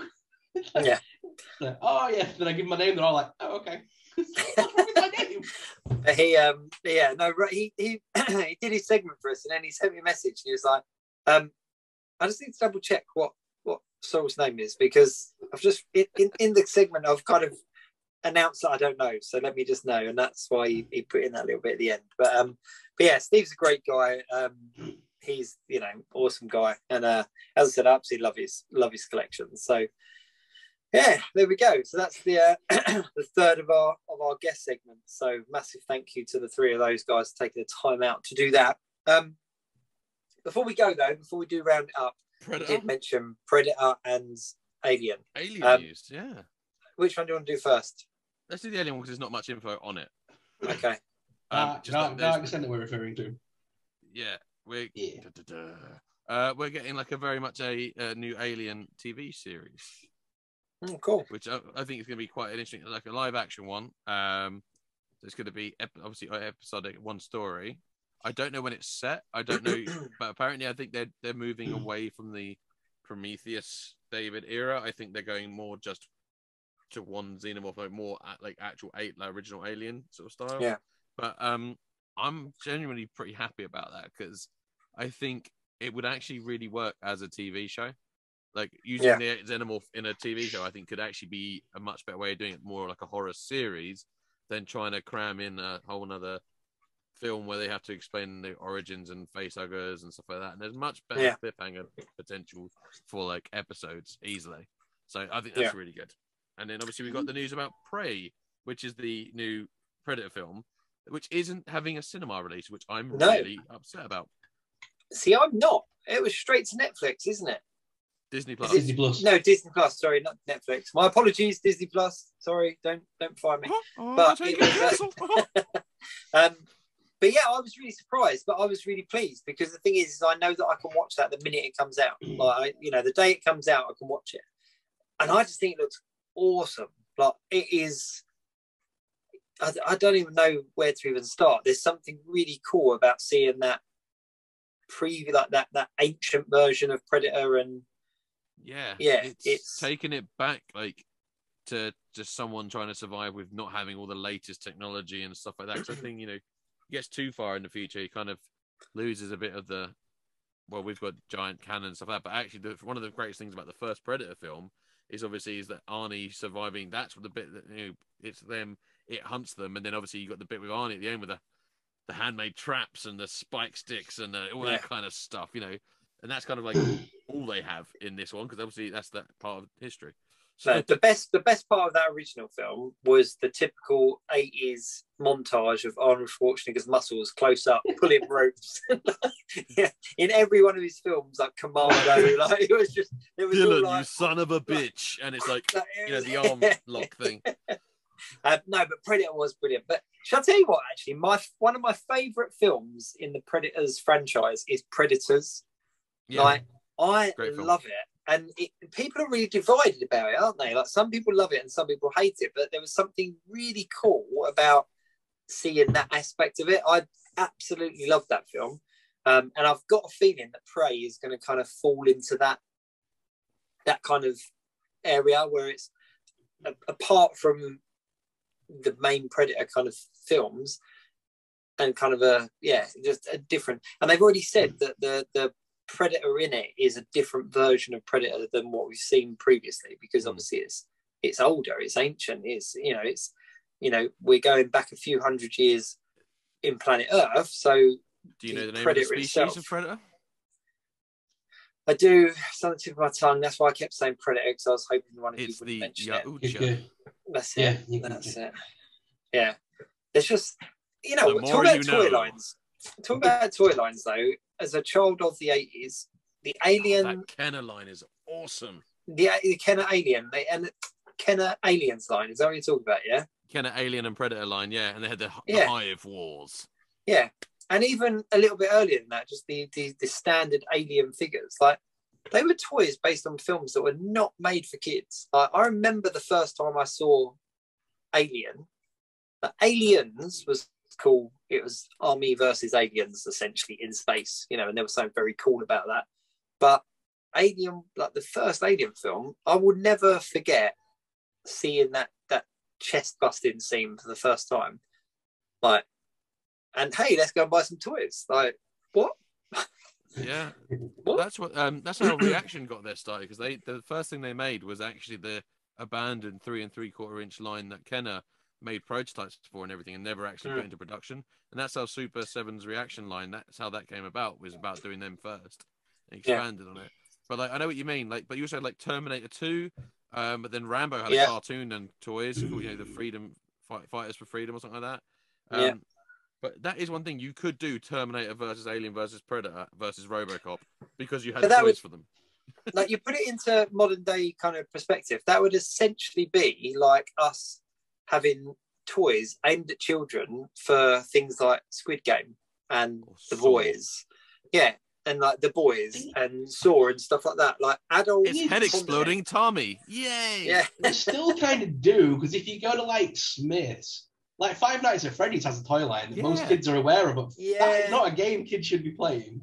There is some very weird things. Like, I was about to sound very sinister. There's some very weird things down toy aisles. No, what I mean is, like, there is some very odd franchises, but also, like, there is just a lot of weirdness things. There's like these, I can't remember what they're called. They're like weird creatures in boxes that are all disfigured and stuff like that. And there's quite a collectible toy line for like kids. And like the ugly pets or something like that. Or... Yeah, Uglies, and it's just. uglies. I mean, I know we had Boglins, but like. Boglins are making a comeback. Doesn't surprise me. There's some weird. It's been around for a while. What's that blue thing? I keep thinking Eagle Piggle, but it's not Eagle Piggle. Yeah, in the Night Garden. No. Eagle Piggle is from the Night Garden, but there's that blue. Oh, the big long-armed thing. Yeah. Oh, what is it called? What is that from? It's not from anything. It's like a thing on YouTube that went round. It's like the Momo thing, and then then popular YouTubers make videos about it. Kids see the videos, and then someone bloody picks up the toy line for it. That's how these things usually go down. It is something like Eagle Piggle. I can't remember now. Oh man, I genuinely can't remember. What's it name? We're getting old now. Ash, our man on a chair. Huggy Wuggy. Huggy Wuggy. Let's be honest. But yeah, Huggy Wuggy. But that's like, and that's a jump scare kind of game where you're walking down corridors and then he jumps out and chases you and stuff. And it's not aimed at kids, but there are children with soft toy like plushes, and that's their soft toy, and you see them kind of carrying it around. It's horrible, right? It's yeah. That's it. Yeah. Well, that's a decent one. You dive deep into the Huggy Wuggy corridor and you'll see some really disturbing ones. Yeah. So these things do. He's found it. He's found it. I don't like it. To go back to the original point, as much as we say like there isn't these weird things for kids anymore, there are still some questionable toy lines out there. They're just not based on the movie franchises like we're used to. No, it's more modern versions, isn't it? But I do wonder what our parents were smoking, to be fair, because like if they released a Squid Game toy line, my kids wouldn't have it because I'm like, yeah. But then you go to Comic-Con and you see little kids dressed in the hot pants Harley Quinn costume, and that's just wrong and weird. I'm just kind of like, read a comic book, and I know that she didn't originate from comic book. Just read some of the storylines that circulate around Harley Quinn. And you will not dress your child up as Harley Quinn. No. Your child says, I want to dress up as Harley Quinn. You say, pick someone else. the jester costume, not the hot pants, because that's wrong. Oh yeah, you can have the animated Harley Quinn any day of the week. But no. What was I say? I forgot what I tried to thought. Freaking COVID. No toy lines. But there are a lot of things. Ash, toy lines, films. So like, I was gonna say, like, but when we were kids, do you not remember? I'm not sure how your parents were, but my parents didn't care about certificates of films. They never really, and like my parents wouldn't watch anything first and then show me it. They just go, "Oh, this film's on with your dad. It's about people killing aliens. Let's watch." And I'd sit and watch it with my dad, and if I got scared, I'd just go away. He's like, "Well, go upstairs, son. See you later." Child's Play terrified me. Absolutely terrified me. I saw like the original Freddy films and stuff when I was about 7 or 8. Like, it's crazy, really, when you think about it. Yeah. No. I don't know. This is really old school, but I remember my dad would tape things on like Sky Premiere or something, whatever it was back then, like the original Sky movie channels. Set the damn thing to long play and go to bed. So I'd get like the film I wanted plus like the first hour and a half of whatever came on afterwards. And that like as a kid, I remember watching like the first 40 minutes of like Friday and films like that. Like I should not have been watching it like age 6. You're like, it's like, Dad, you introduced me to these films, you recorded them. Yeah, but it was, tough enough. Like, come on, kids nowadays. Like, don't come at me acting like you're all tough. You did not watch Child's Play at age 6. You were not introduced to Friday when you were like primary school age. Man. You don't know. Let's be honest. So you didn't lie to your mother to make her record South Park and tell her it's definitely a kids thing, and then she watched it with you and wanted to like murder you. I remember, never forget that. The first episode of South Park was like, oh, this is a nice cartoon, okay. And then she left me alone, and then she heard the language coming out of it. It was like, what are you watching? South Park was a game changer. That was a game changer. I don't think my parents fully realised what it was until I bought the. It wasn't until I bought the album and was blaring out Chef's Chocolate Salty Balls song, and they were like, "I've still got the cassette single of that." And they were like, with Cartman on the other side. Yeah. The true thing is, I really like that song. I was like, this is a really cool song. Like, my favourite that I played over and over again was Wycliffe Jean and South Park. Got a bullet in your bubble good. Yes. That was my favourite thing. Man, I am streaming that album for my car now. Like, it's time to educate some people. But my parents were like, this is not necessarily appropriate to like listen to in the car. And I was like, no, he's singing about his chocolate balls that he makes. Like, if you watch the video and listen to and I was trying to sell it to him, and they were like, no, we can hear what he's saying. Believe me, we know what it means. And I was like, oh, okay, fair enough. Well, look, I watched it now. So what are you going to do? Like, what are you going to do? But yeah, it was a different era now. And especially as a parent now, I'm like, I would never dream of letting my kids watch Child's Play. Like, not even the reboots, like, not even the comedy versions. Like, it's because of my toy line collecting and stuff. Like, my daughter from a young age has been aware of she knows who Alien and Predator are, but she's never seen them. But she knows what the figures are, and she'll play with them in my room. But she's got no idea. All she knows is that Alien and Predator fight one another. That is as much as she knows. Yeah. But, like, it's funny that she's aware of them. And she's like as young as she is. I think that's funny. But then, like, if I'm really going back, like the Hammer horror films when I was really young, like they were my bread and butter. Like, I loved those films, and I would sit there and watch them like over and over and over again. And that kind of was the gateway into the scarier stuff. So it's like, oh, if he's watching Dracula, like, that was what we watched when we were younger as a scary film, and it's not that bad. So Nightmare on Elm Street. What's the harm it's going to do? Yeah, I was the same with late night TNT. After the wrestling had finished, then you'd get like Elvira coming on your screen introducing like House of Thousand, that Vincent Price film, like things, all these really random old films with Vincent Price in. Yeah, and she'd be on that sofa, and I was like, "This is a bit too seductive for you, son. Let's turn this off." And there was born the long-lasting love affair for Sorrell and Elvira. No, that's cool. So I think that's about it for the week. I think that's kind of your guys' aliens news wasn't the same news that I had then, which is quite funny. You guys were about a TV series. You got a video game. Yeah, the video game got announced this week, didn't it? The top-down one. Shooter game. Set like a bit like the Colonial Marine style. It's like set in the aliens world, like style of storytelling. It's a top-down shooter. Looks really fun. Big CGI trailer came out. We said this last time when Colonial Marines came out, and it was dire. Yeah, it wasn't. The funny thing about that, right? So I never played that when it came out. I played it for the first time about 4 or 5 years later because I got it for so cheap, and I actually had fun with it. But obviously, because I had forgotten what was promised and everything like that, so I just picked up because it was cheap and I liked aliens, and I was playing it. I was like, "Oh, this is quite just a fun, inoffensive shooter sort of thing." And then when I went back and I was looking at it online, I was like, why is it so much hate? And then I remembered what was promised and what was delivered. And I kind of forgot that the game actually isn't as old as I thought it was when I was playing it. And I thought, oh, that's what people were annoyed about. I remember that trailer though, like the trailer for that game with like the beeping on the beep beep. Yeah. Hey, Isolation's the game to play, man. Yeah, Isolation's good. But I always liked the Alien vs Predator video game where you got to play as all three, the Colonial Marines, the Alien, and the Predator. That was an amazing game, really. Yeah. It was like 3 campaigns in one. It was such a good game. That was a good game, actually. Yeah.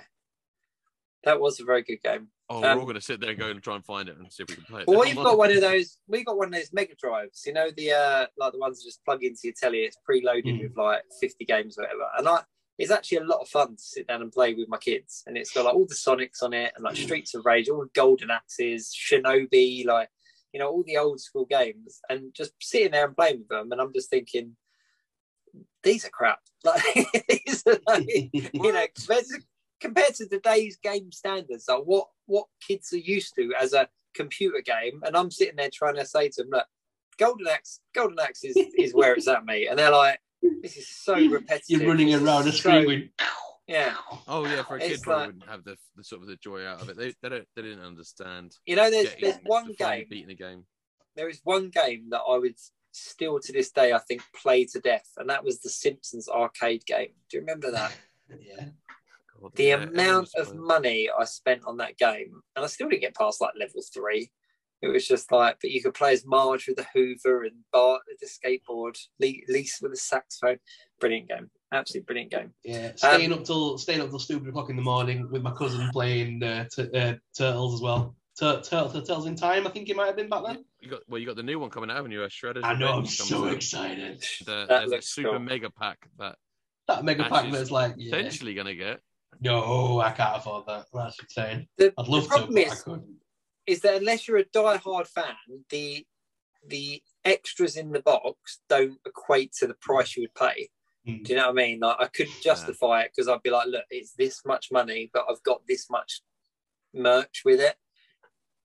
As a Turtles fan, you could go, yeah, this is worth the money that they're asking. But to a wife, it would be a very hard sell. It would be a very, yeah, look, these pin badges are really cool. And like, that is not $200 worth of pin badges, you know. But yeah, never mind. But yeah, there's one more thing I suppose that we haven't spoken about. Have you played the new season of Fortnite yet? Sorry. Yes. Darth Vader is the big unlock at the end.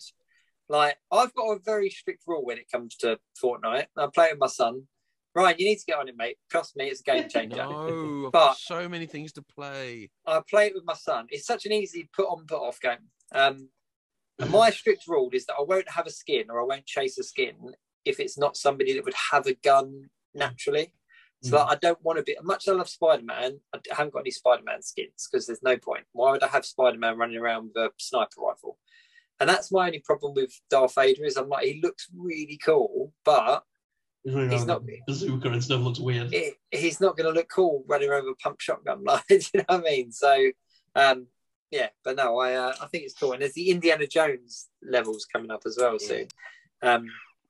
But yeah, I thought it was cool. I thought it was cool to finally kind of get Darth Vader in it, and it's everything is Star Wars, isn't it? Everything is Vader and Obi Wan at the moment. So ever since I got the BK skin, that has been my favorite. That has been my one. I've never stopped playing as Black Kirsten. Ever since he got announced on the game, like I'm buying that. Yeah, it's just the reason I thought about that was because you talk about Predator and Terminator and stuff, and they're two of my favorite skins. I've got the Terminator from the Mando Wave. Was it the Mando series? Yeah, it was. Yeah, it was. And I've got the T100 one. And I put like a backpack on him, and I've just kind of modded him up so he just looks like this mega hench T100. But he's my skin of choice at the moment. So if you see a T100 running around, it might be me. Never mind. Yeah, okay. Let's call it a week there. So we've got two. Let's round it up here. So we've got two things. First one is we're going to have a bit of a facelift. We are going to say goodbye to current layout, and we're going to move into the second year with a new layout. So with a click of a finger, we'll swap it around. Ready? Whoa, look, we're all pretending that we can see it, but we can't. But yeah, so this is the new Geek Week in review layout. So we're just upgrading. We've had the old one for a year. You know, might be a yearly thing. We change it around. So this is our new layout. And the second thing is we're going to close off with one final guest announcement, which I'm really pleased that we got. He did it for us. Previous guest of ours, Agent M himself. I'll let him say his piece. But until next week, thank you very much for watching. Don't forget to like, share, subscribe, all of those things. Give the guys a follow. And until next week, keep it geek. Oh, hi. Didn't see you there. Congrats, Geek Week in Review, on a full year of doing your thing, being cool. I'm Marvel's Agent M, aka Ryan Penagos, aka AvengerCon announcer. I'm just here in my office reading some light comics. Maybe you've heard of the Avengers. I've got Flushy, the toilet, a prop from Marvel's Punisher, and some friends here. It's a good time. Be well.